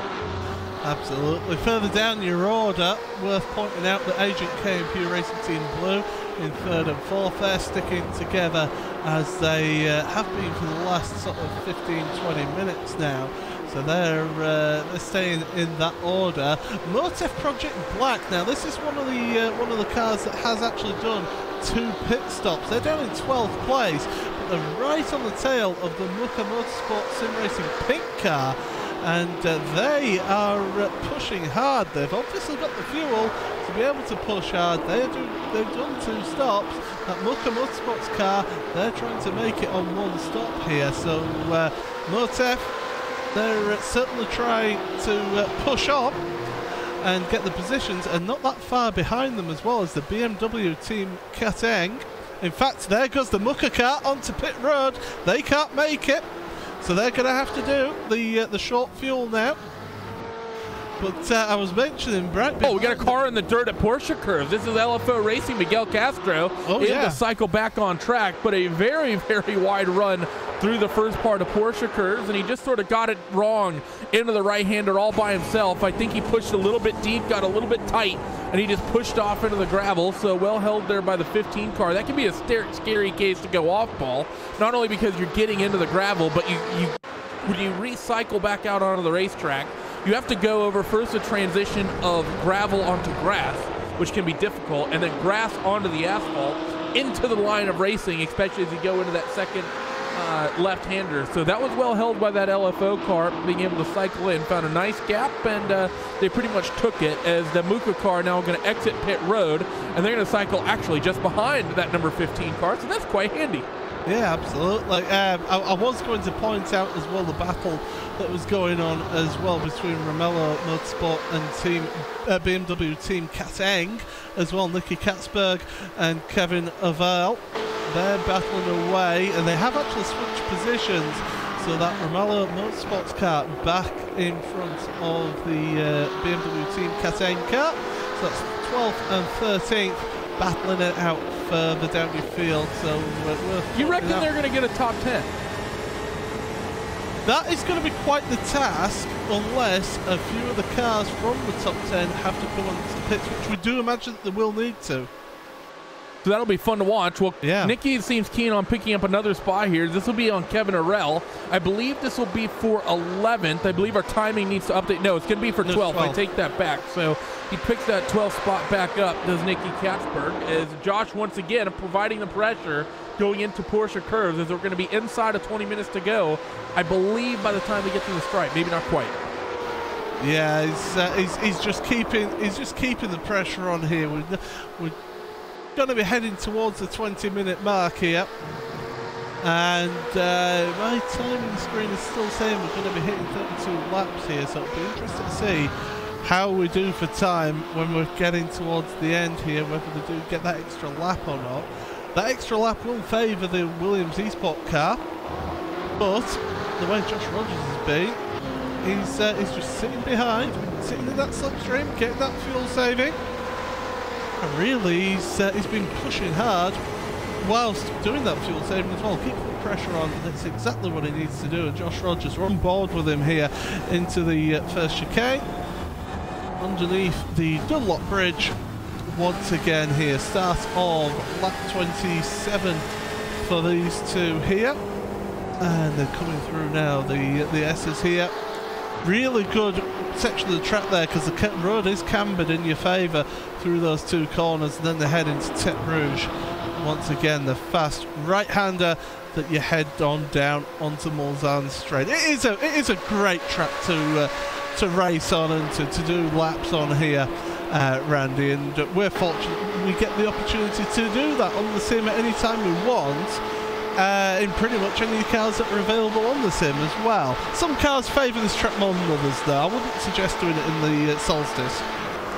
Well, I mean, the Solstice can be quite fun, especially if you do it. We've done it at Team Chimera in the past, which is stick Ben Tusting into a Pontiac Solstice while a couple of us pile into the FR500S Ford Mustang and push him around this place to see how fast we can get him to go. That was quite fun. That was a good time. But for Alexander Voss and the Williams Esports car, still struggling with this at the moment. And you have to actually wonder, Paul, about what this race could have looked like if Lauren Heinrich wasn't able on that opening lap to stretch out such a huge advantage. We saw him up into the Dunlop chicane for the first time, slotted up the inside, and they basically just sent it through the next couple sequence of corners and open up a huge margin. That's the entire reason this group that's currently leading this race is in the situation they're at, because if Lauren hadn't been able to break out in those opening couple of moments so quickly, you likely would have seen the same game being played by PRT and Coanda, just being able to just about stick with them in the draft. And you'd have been talking about them potentially being 10 seconds further down the road, and Alex trying to reel Josh in. Well, I would put it to you this. I think they deliberately did that, tried to get the advantage, and if they hadn't have done that, if they hadn't have managed that on the opening lap, they would have just sat in and just slotted in with that leading remember, group. They started with a light car. They were committed. Well, they didn't, though, because they pitted because they were pushing all the way 2 laps earlier than this Coanda car. So I think it was a full fuel car, and I think if that tactic hadn't have worked, they would have slotted in with that group. But that, if is the biggest word in motorsport, isn't it? And that's exactly what we have right here. Graphite Racing, they're battling with the V-Apex Racing Group Gold car further down into the Ford chicane. That's 32nd and 33rd, so good battling as we've been seeing all the way through the field. We mentioned it earlier in the race that there was 4 retirements. There's now 6 retirements from this race here. Only 2 more cars, so it's a really good rate of attrition in this event here. Still 42, in fact 41 cars, because there is 1 car on pit road for a long time, and that's the boosted red car of George Simmons. They've been parked for almost 4 minutes now on pit road, so obviously getting some repairs done there. But yeah, it's a really good rate of attrition. But to be fair, Le Mans really does lend itself to a good rate of attrition, does this track? Yeah, it often does. I mean, we don't have the mechanical failures as you see that 32nd place car of Casper DeCourt and Graphite Racing picks up a good run coming onto the first stretch of the Mulsanne, and Ryo Fujisaki in the 32nd place, currently driving the Project First GT team number 53, pulls over to driver's right. Let's see if he's going to facilitate this pass, because the 92 seems to have a little bit more top speed, maybe running a slightly lower rear ride height. You know, all these teams will have that rear wing absolutely flattened out, but of course there are different rake levels potentially at play for everyone, also potentially even spring packages, and the way that car works down the straightaway is maybe a little bit different for everybody depending on the sort of chassis setup they have in the car. Not to mention, of course, Casper had the slipstream exiting Tête Rouge. This time that was going to flip-flop, but it doesn't seem like Rio has the legs on that number 92 car, so somehow finding a way was that Graphite Racing team to get a little bit extra top speed out of it compared to who they're currently fighting with. I mentioned about the BMW Motorsport tweeting out. They did mention on Twitter that they've had a chat with Philippe, and he's having to crunch the numbers on the catering strategy, because they don't know whether they'll need a second stop. So hopefully for their sake they don't need that second stop. Speaking of teams having the second stop, Leo Racing Team, Luigi Nespolino on pit road now for their Splasher Dash. Yeah, you're absolutely right. And it seems like Nicky maybe getting a little bit of a slowdown or something coming off that final corner. So for Katzberg, now it's all sorts of wondering of what the fuel strategy looks like. I wonder if they end up having to do a splash and dash at the end of the race. Do you think their engineers are going to hang it over their head when it comes to the real race as we look at Agent K and Pure Racing Team Blue? I'll be honest with you, I didn't really catch that one because I was looking at the timing screen and looking at a few other things. I did catch that question, but I'll try and answer it with another question, which is a case of Pure Racing Team and Agent K. Are they settled in for third place here? Well, I think so. I think especially with that Pure Racing Team Blue car, at least in the official results, we know that Jawad Karoni in that number 13 machine currently runs third. Will technically get disqualified. Oh, maybe a slowdown from Karoni there. He pulls right over to the right-hand side. Going to let that PRT car go. Actually, maybe some fuel save situations here as well. So maybe Jawad just wants to draft to work this final 14 minutes of the race for that extra little bit of fuel save. Although he's not pulling into the slipstream after Dominic goes by. So interesting there, and it's an interesting line through the little right-hand kink, I will say, on the right-hand side of the curb. So yeah, interesting line being taken there with that purple car, but we know that Karoni, this being a team event, he won't hold that position come the end of it. So Nicky Katzberg not going to save too much fuel. He's going to fight with a 21 car, maybe getting let loose, saying either they can make it or they can't make it, either way, and to just go as hard as he can, whether he makes it or not, or they have to come down pit road. I think you could tell which car has been stuck up behind another car more than the other one on that one, because one car is pretty much white at the front, the other one is a dark grey, and that's the car that's behind the number 21 car with a really dark front end there. So you can see it on the screen there, flashing the headlights. He is wanting back past again, but it just goes to show you the dynamic surfaces and the way that iRacing works. It also affects the cars as well, and the amount of rubber and detritus that gets thrown up at these cars. So spinner behind them, and that's a speed asylum, and they're going to drop a place, so down to 14th for them, back up and running. But Luke Krause, not the best run through there, all on his own. He lost it on the entry there. Yeah, unfortunate there for Luke. Just, little kind of lazy spin there through the Mulsanne. Didn't quite get the turn in right. And actually, he had that car, the left tires, over the paint on the left-hand side as well. We saw that car earlier. I can't remember who it was. Spin at the second chicane, getting the left side tires over the white paint. We saw the exact same situation there. As we have a couple of cars on pit road. 999 is one of them, as well as the HR Racing number 206, who we haven't, I don't think, really talked about. Haven't really talked about them pretty much all race long. I will say that 206 has a bit of debris on the head of that car as well, as it's almost got a nice fade like the Williams cars have going with the paint scheme, with the way it sort of fades from gray to white. There's another car on pit road as well. That's the number 6 KC Racing eSports car. So a few of those second stops now happening with just over 11 minutes remaining in this race. This race has flown by, actually, for me. I've really enjoyed this one. It's been an intriguing battle, and as we're heading to this final, oh my goodness, look at this pack of cars here. This isn't going to end well.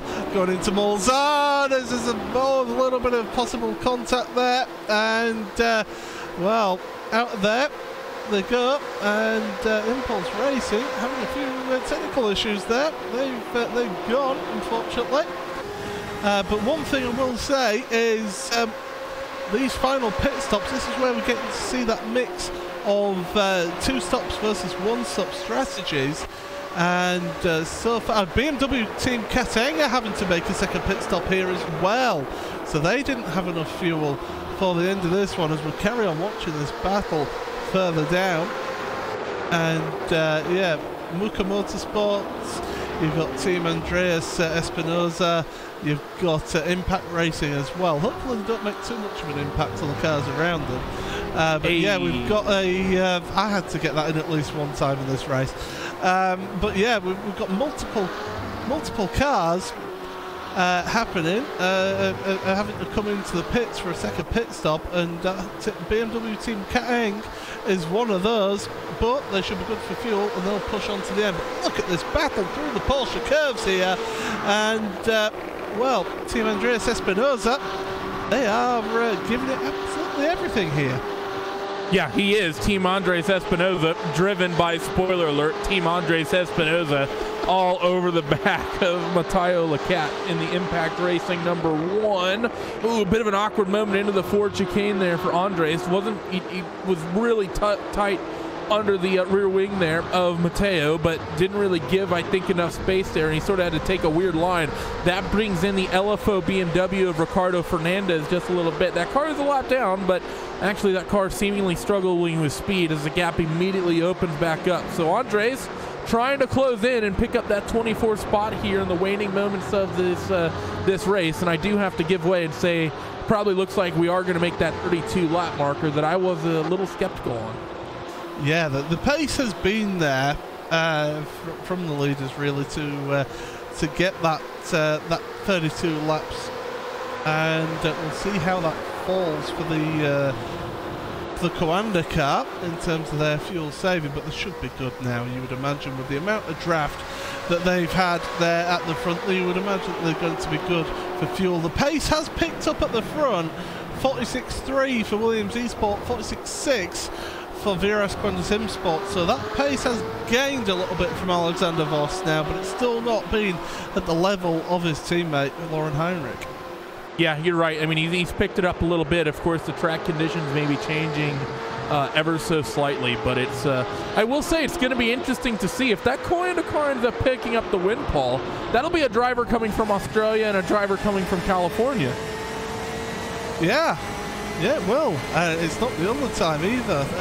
They've made the trip over to Europe, as the Coanda car was a little bit wide through the Tech Brutish corner, but they're able to stick in that slipstream and catch up. But yeah, if they do end up winning this event, they'll be heading to Le Mans and getting that VIP experience. I wouldn't mind a little bit of that as well myself, but yeah, as we head on down the Mulsanne, lap 30 of this race, so we are looking at around 32 laps in this event as Williams Gym Esports make their second pit stop.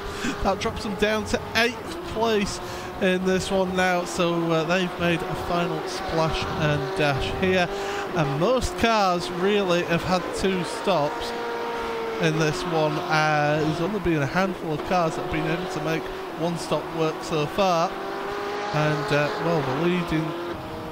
well, the second place car, should I say, is one of those. But Pure Racing Team and Agent K, they've also been another 2 that have been working that one-stop strategy.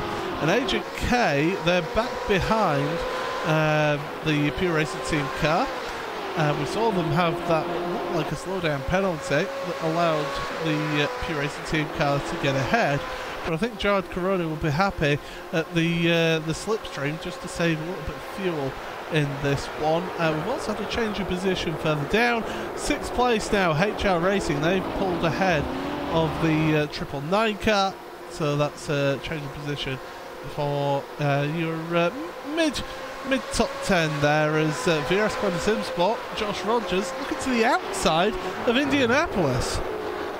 Well, he's been getting aggressive, and as the moments start to tick down, Paul, they're going to be coming to 2 laps to go with this time through. You're going to want to pick the aggression up, because obviously if you're Josh, you're going to be making the move here sooner rather than later, because, you know, coming to the end of the race. So eventually one of these moves are going to be legit. He moves over to the outside on the run to Porsche curves. He's all the way on the left-hand side. Is this maybe a legit move? No, he's going to lift out of it well early and let Alexander roll into it with the race lead. But at some point, you know, for Alexander Voss, it's going to be difficult to distinguish, I think, eventually, which one of these moves are legitimate and which one of them aren't. And I have to, you know, I honestly think if I'm Josh Rogers, Paul, do you maybe pull the trigger a little bit earlier, because Alex is going to be probably of the... Oh, Josh was really wide on the exit of karting. If he caught a slowdown, that could be a killer for them. It doesn't look like he did. So I think getting away with one a little bit, maybe the number 8 car, because that was very, very close. But if you're Josh Rogers, you may want to pull the trigger a little bit early as he's off the track again. Maybe make Alex think that you're bluffing, and then just essentially drive right on past him. I mean, the thing is, the later into this race they go, the more likely the moves are going to be legitimate. And so I think Alexander Voss starts needing to think about positioning his car in defensive ways to hold on to that lead into crucial parts of this track. As Agent K onto pit road, they've not been able to save the fuel. They're having to have a splash and dash as we're into the final 5 minutes. Wonder if the 71 can make it, because they're on the same fuel number, remember? Yeah. Sorg Rensport Esports, the 101 car, they're onto pit road as well for a splash and dash. Now, they did pit a lap earlier than the VRS Quinta SimSport car, so this is really expected, to be fair, of the 101. But how will that pan them out compared to the HR Racing car? Because the HR Racing car was about 28 seconds behind. That'll be interesting to see how that one all falls here. No, it was literally a splash and dash for that Sorg Rensport car, because they stopped and they got going again. 5 seconds. And HR got clear of them. Oh, you mentioned that car. Look at Josh Rogers. Look at Josh Rogers here. He's making a move, is he? Is this finally the time that he's pulling the trigger? He's got lap traffic ahead. He could have used them as a bit of a slipstream as well to try and slingshot and get out in front, but he decides to pull in back away again. But yeah, this is starting to get a little bit more intense now between these two, and I think Alexander is realising that move is coming sooner rather than later. Yeah, you're absolutely right. And unfortunately for Josh, that race leader is going to have that little bit of slipstream, and we need to pick up the intensity here, Paul, because we're coming to the white flag here in just about a minute's time. So Michael Bush in the Schubert Motorsport VVLN car, he'll likely move over to the right-hand side of the racetrack and let this duo through with these guys running for the race lead. As he moves over, you're going to see Alex run the slipstream as much as he can. Josh didn't get a great run, but he's still going to be able to easily drive clear of this lapper as he works his way down the back straightaway. Actually, very smart by Alex there to break the slipstream. Not going to matter, though, as a 2 of Alexander Voss. He just hasn't had the top speed as he really puts the pressure to Josh Rogers. Looks on the outside again as Alex runs a tight line in towards Indianapolis as they run through Arnaud for the penultimate time. Here we go. Look at this. The lights are flashing now. Josh Rogers, he wants by. We all know what flashing lights mean in these types of events. Let me past. I am coming through. And Josh Rogers now, is this the point where he makes that move? A very defensive drive there from the Williams eSport driver of Alexander Voss. Oh, they bumped doors there between the two of them. And Josh Rogers, he's sideways, he's drifting, he's going through the gravel. And that, I feel, is the race win right there gone. And we've seen him be aggressive a couple of times, and I don't think it's the smartest thing for Josh trying to make that move on the outside of Porsche curves like that. Little bit of contact upsets the rear end of that VRS Quinta SimSport number 8 car, and that has opened up a huge margin for Alexander Voss and Williams Esports as that Quinta car will cycle into the second spot. I will say that half spin was well held by Josh, but you know, we know that he's going to pick the aggression up, Paul, and the bluffing was eventually going to stop. I just don't know if that's ever the point of the racetrack you want to make that move. I feel like with a lap left to go as we now take the white flag, you know, making the pass into Porsche curves when you're that close to him and you've just spent the last 59 minutes tucked underneath, well, the last 30 minutes, excuse me, just being patient under the rear wing. Why wouldn't you just wait until you get down in towards the chicanes or even make the move for the last time through Porsche curves? That said, the gap looks like it's coming down. Alex may be struggling a little bit. Josh is reeling him in. Yeah, so here we go then. Maybe it's Alex just thinking of doing the right thing and allowing Josh back close to him to give him the opportunity again, although in a highly competitive environment like this, you never know. But anyway, Josh has got the bit between his teeth and he's going absolute hammer and tongs for that lead. He wants the lead.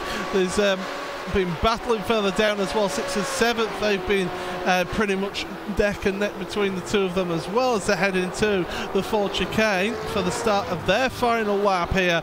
But what drama, what absolute drama there to happen. But it was a brilliant save from Josh Rogers. Here comes the move for that 6th place, and the 999 back into that 6th place. You just get the feeling that Sorg Rennsport, even though they had that splash and dash, they may be given that spot. Josh Rogers is now 2.2 seconds behind. He's not gaining on the race leader. He's been flashing his headlights there. A little bit of lap traffic has helped out the driver of Alexander Voss. And Josh Rogers, he is not in a good mood at all. And quite frankly, I wouldn't blame him either, Andy. Yeah, I mean, he's going to be frustrated for sure after that incident in Porsche curves, but I don't think there's much to be frustrated about. I think the move wasn't quite on for Josh there, and he needed to pull out of that a little bit earlier, but I still don't think it's just done just yet. As a little bit wide with Alexander Voss at the exit of Mulsanne. It'll be a big ask for Josh to reel this gap in, but I think the gap was a little bit larger than 2.2 when they got to the stripe. It's currently 2 seconds at the moment. He's brought it in a couple tenths since exiting Mulsanne. I just think it's a little bit too far. Alexander Voss is into the second half of the lap now, and this is where he has got to just consolidate his advantage here into Indianapolis for the final time. Now Arnage, he can almost sense it, but Josh Rogers is there looming in his mirrors outside of Arnage now, and heading towards Porsche curves for the final time.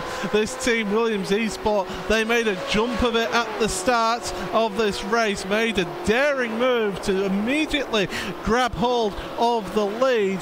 They pulled out a gap, trying to make that two-stop strategy work, and right now it does appear to be working. A little bit of fortune has helped them out in this one as well, with that contact between them and Commander Simsport. But as they come around Porsche curves into karting corner, and he's only got the Ford chicane to go now. It's easy to make a mistake there though. There's a car letting them by. They want to just finish on this lap. In fact, I think they might be done for fuel. But into the Ford chicane now for the final time. Alexander Voss, he can see the checkered flag in front of him. Out the final corner, across the timing line to win the BMW 120 event at Le Mans. What a victory it is for Williams Esport, but my goodness, were they made to work for that one. Fantastic drive from them to get the win in the end. I don't think Commander Simsport will be too happy with how that one ended. Dominic Farber for Pure Racing Team rounds out your podium in this event as we look further back as well. And well, we've got the 6th, 7th and 8th spots here. Williams Gym Esports have made their moves forward, and that 999 car has dropped down, so they're having to do some major fuel saving in this one. And the 88 of Dado Upchak moving up to 7th then towards the end of this race, and that's been a good effort from them in this one here. Through the Porsche curves and karting corner once again. There he is with his colourful outfit on, the black helmet at the wheel, into the braking zone, and well, through the chicane. He's saving fuel, he's having to, but he'll make it to the end here.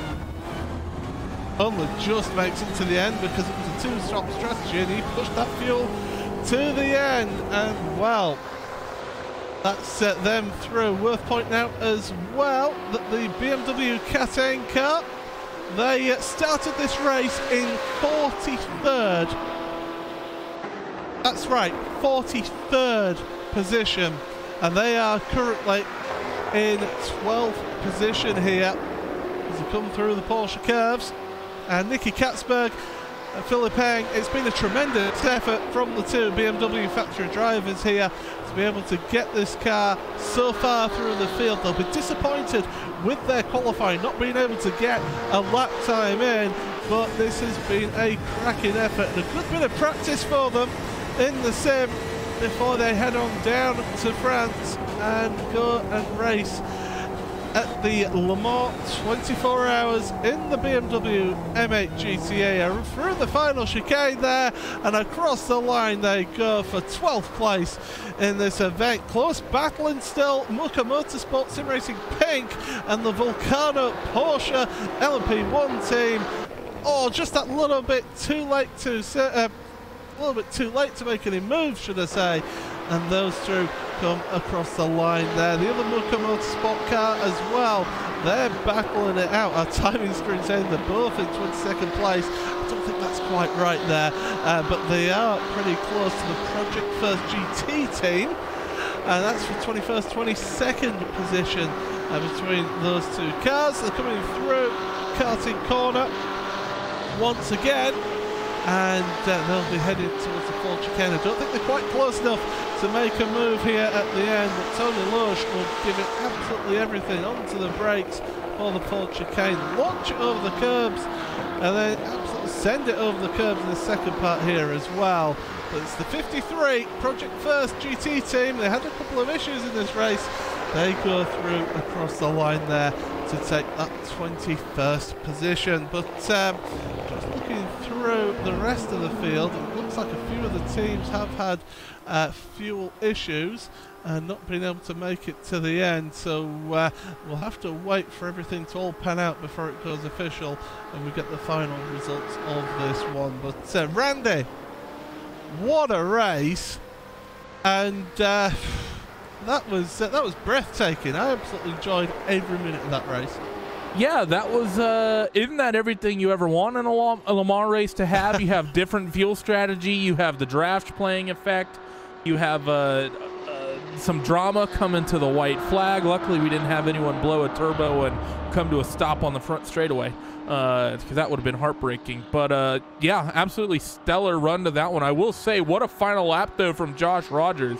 Even though he was, that far back, he still was able to reel in while, dealing with their fuel situation, nearly a full second on that Williams Esports car. So I think we would have been in for an amazing final lap there if that little bit of contact forcing Josh on the AstroTurf, which is what it seems like from my end. It was a light tap, which ended up forcing that car around, hadn't happened. But that was a great way to kick off Memorial Day here in the two big races we have coming of the Indy 500 and, of course, the 600 at Charlotte. Well, here we go then. These are going to be your final results of the race, and it is Williams Esport who take out the victory in this one. Fantastic drive from them to take the victory here. A little bit contentious perhaps, but according to SimSport, they end up finishing second, only 1.4 seconds behind in the end there. So great drive to come back to another second. They caught up in that final lap. Your Racing Team Blue, they round out your podium positions here with Agent K fourth.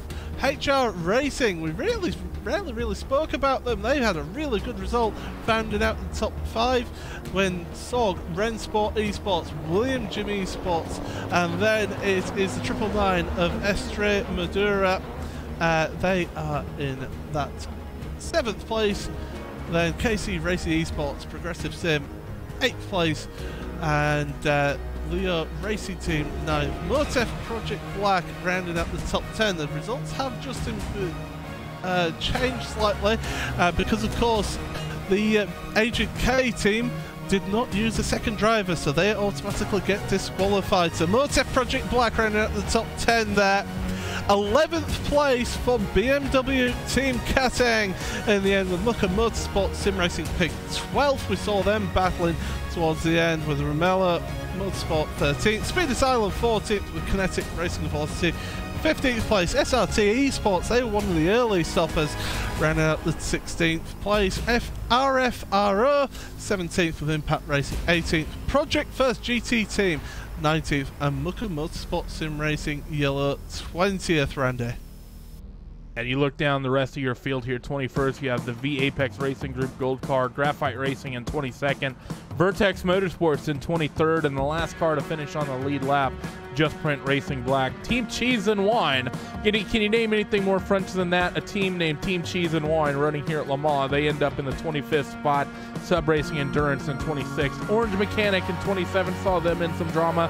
Asymmetric 28th. LFO Racing 29th. And Team Unique in 30th. Then taking you down the rest of your field, Schubert Motorsport, AAR Blue, Devotion BMW 120, V Racing Team GTE, LFO BMW, Vertex Motorsports Black, L Cubed Racing, Impulse Racing 1, Boosted Red, XCM Anatolia Red, the BMW 120 Join Me, Agent K, Team Volcano, Porsche LMP1 Team, Team Andres Espinoza, V Racing, Racing Team Le Mans, Quaido Con de Oja Racing Team. Give that a good attempt at the end of the broadcast. Yeah. SRB Racing and Motorless Motorsport round out your 48 car field in the top split.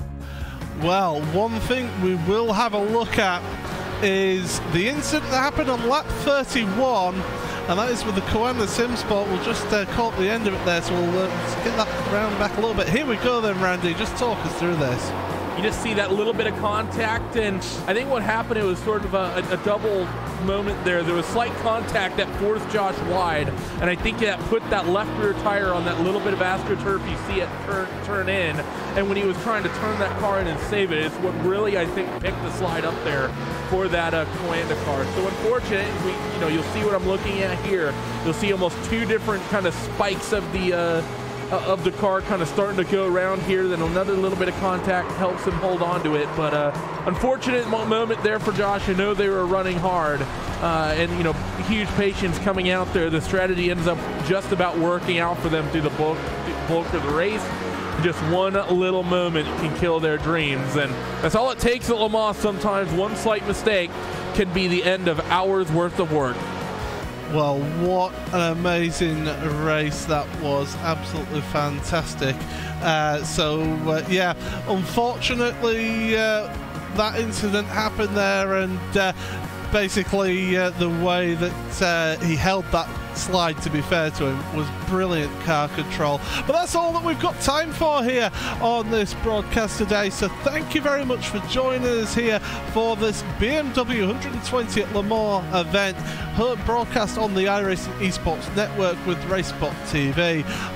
Well, thank you to the people behind the broadcast. This fan below, TrekCams22.com, for providing the camera packs for us. Hugo Lewis, brilliant work as always from him to basically bring us the pictures that you see on the screen. I've been Paul Smith and Randy Chenov, and well, congratulations to Williams Esports. Not only did they win this race, they've also won 2 VIP tickets to Le Mans with BMW M Motorsport. For myself and everybody here at RaceSpot TV, it's goodbye.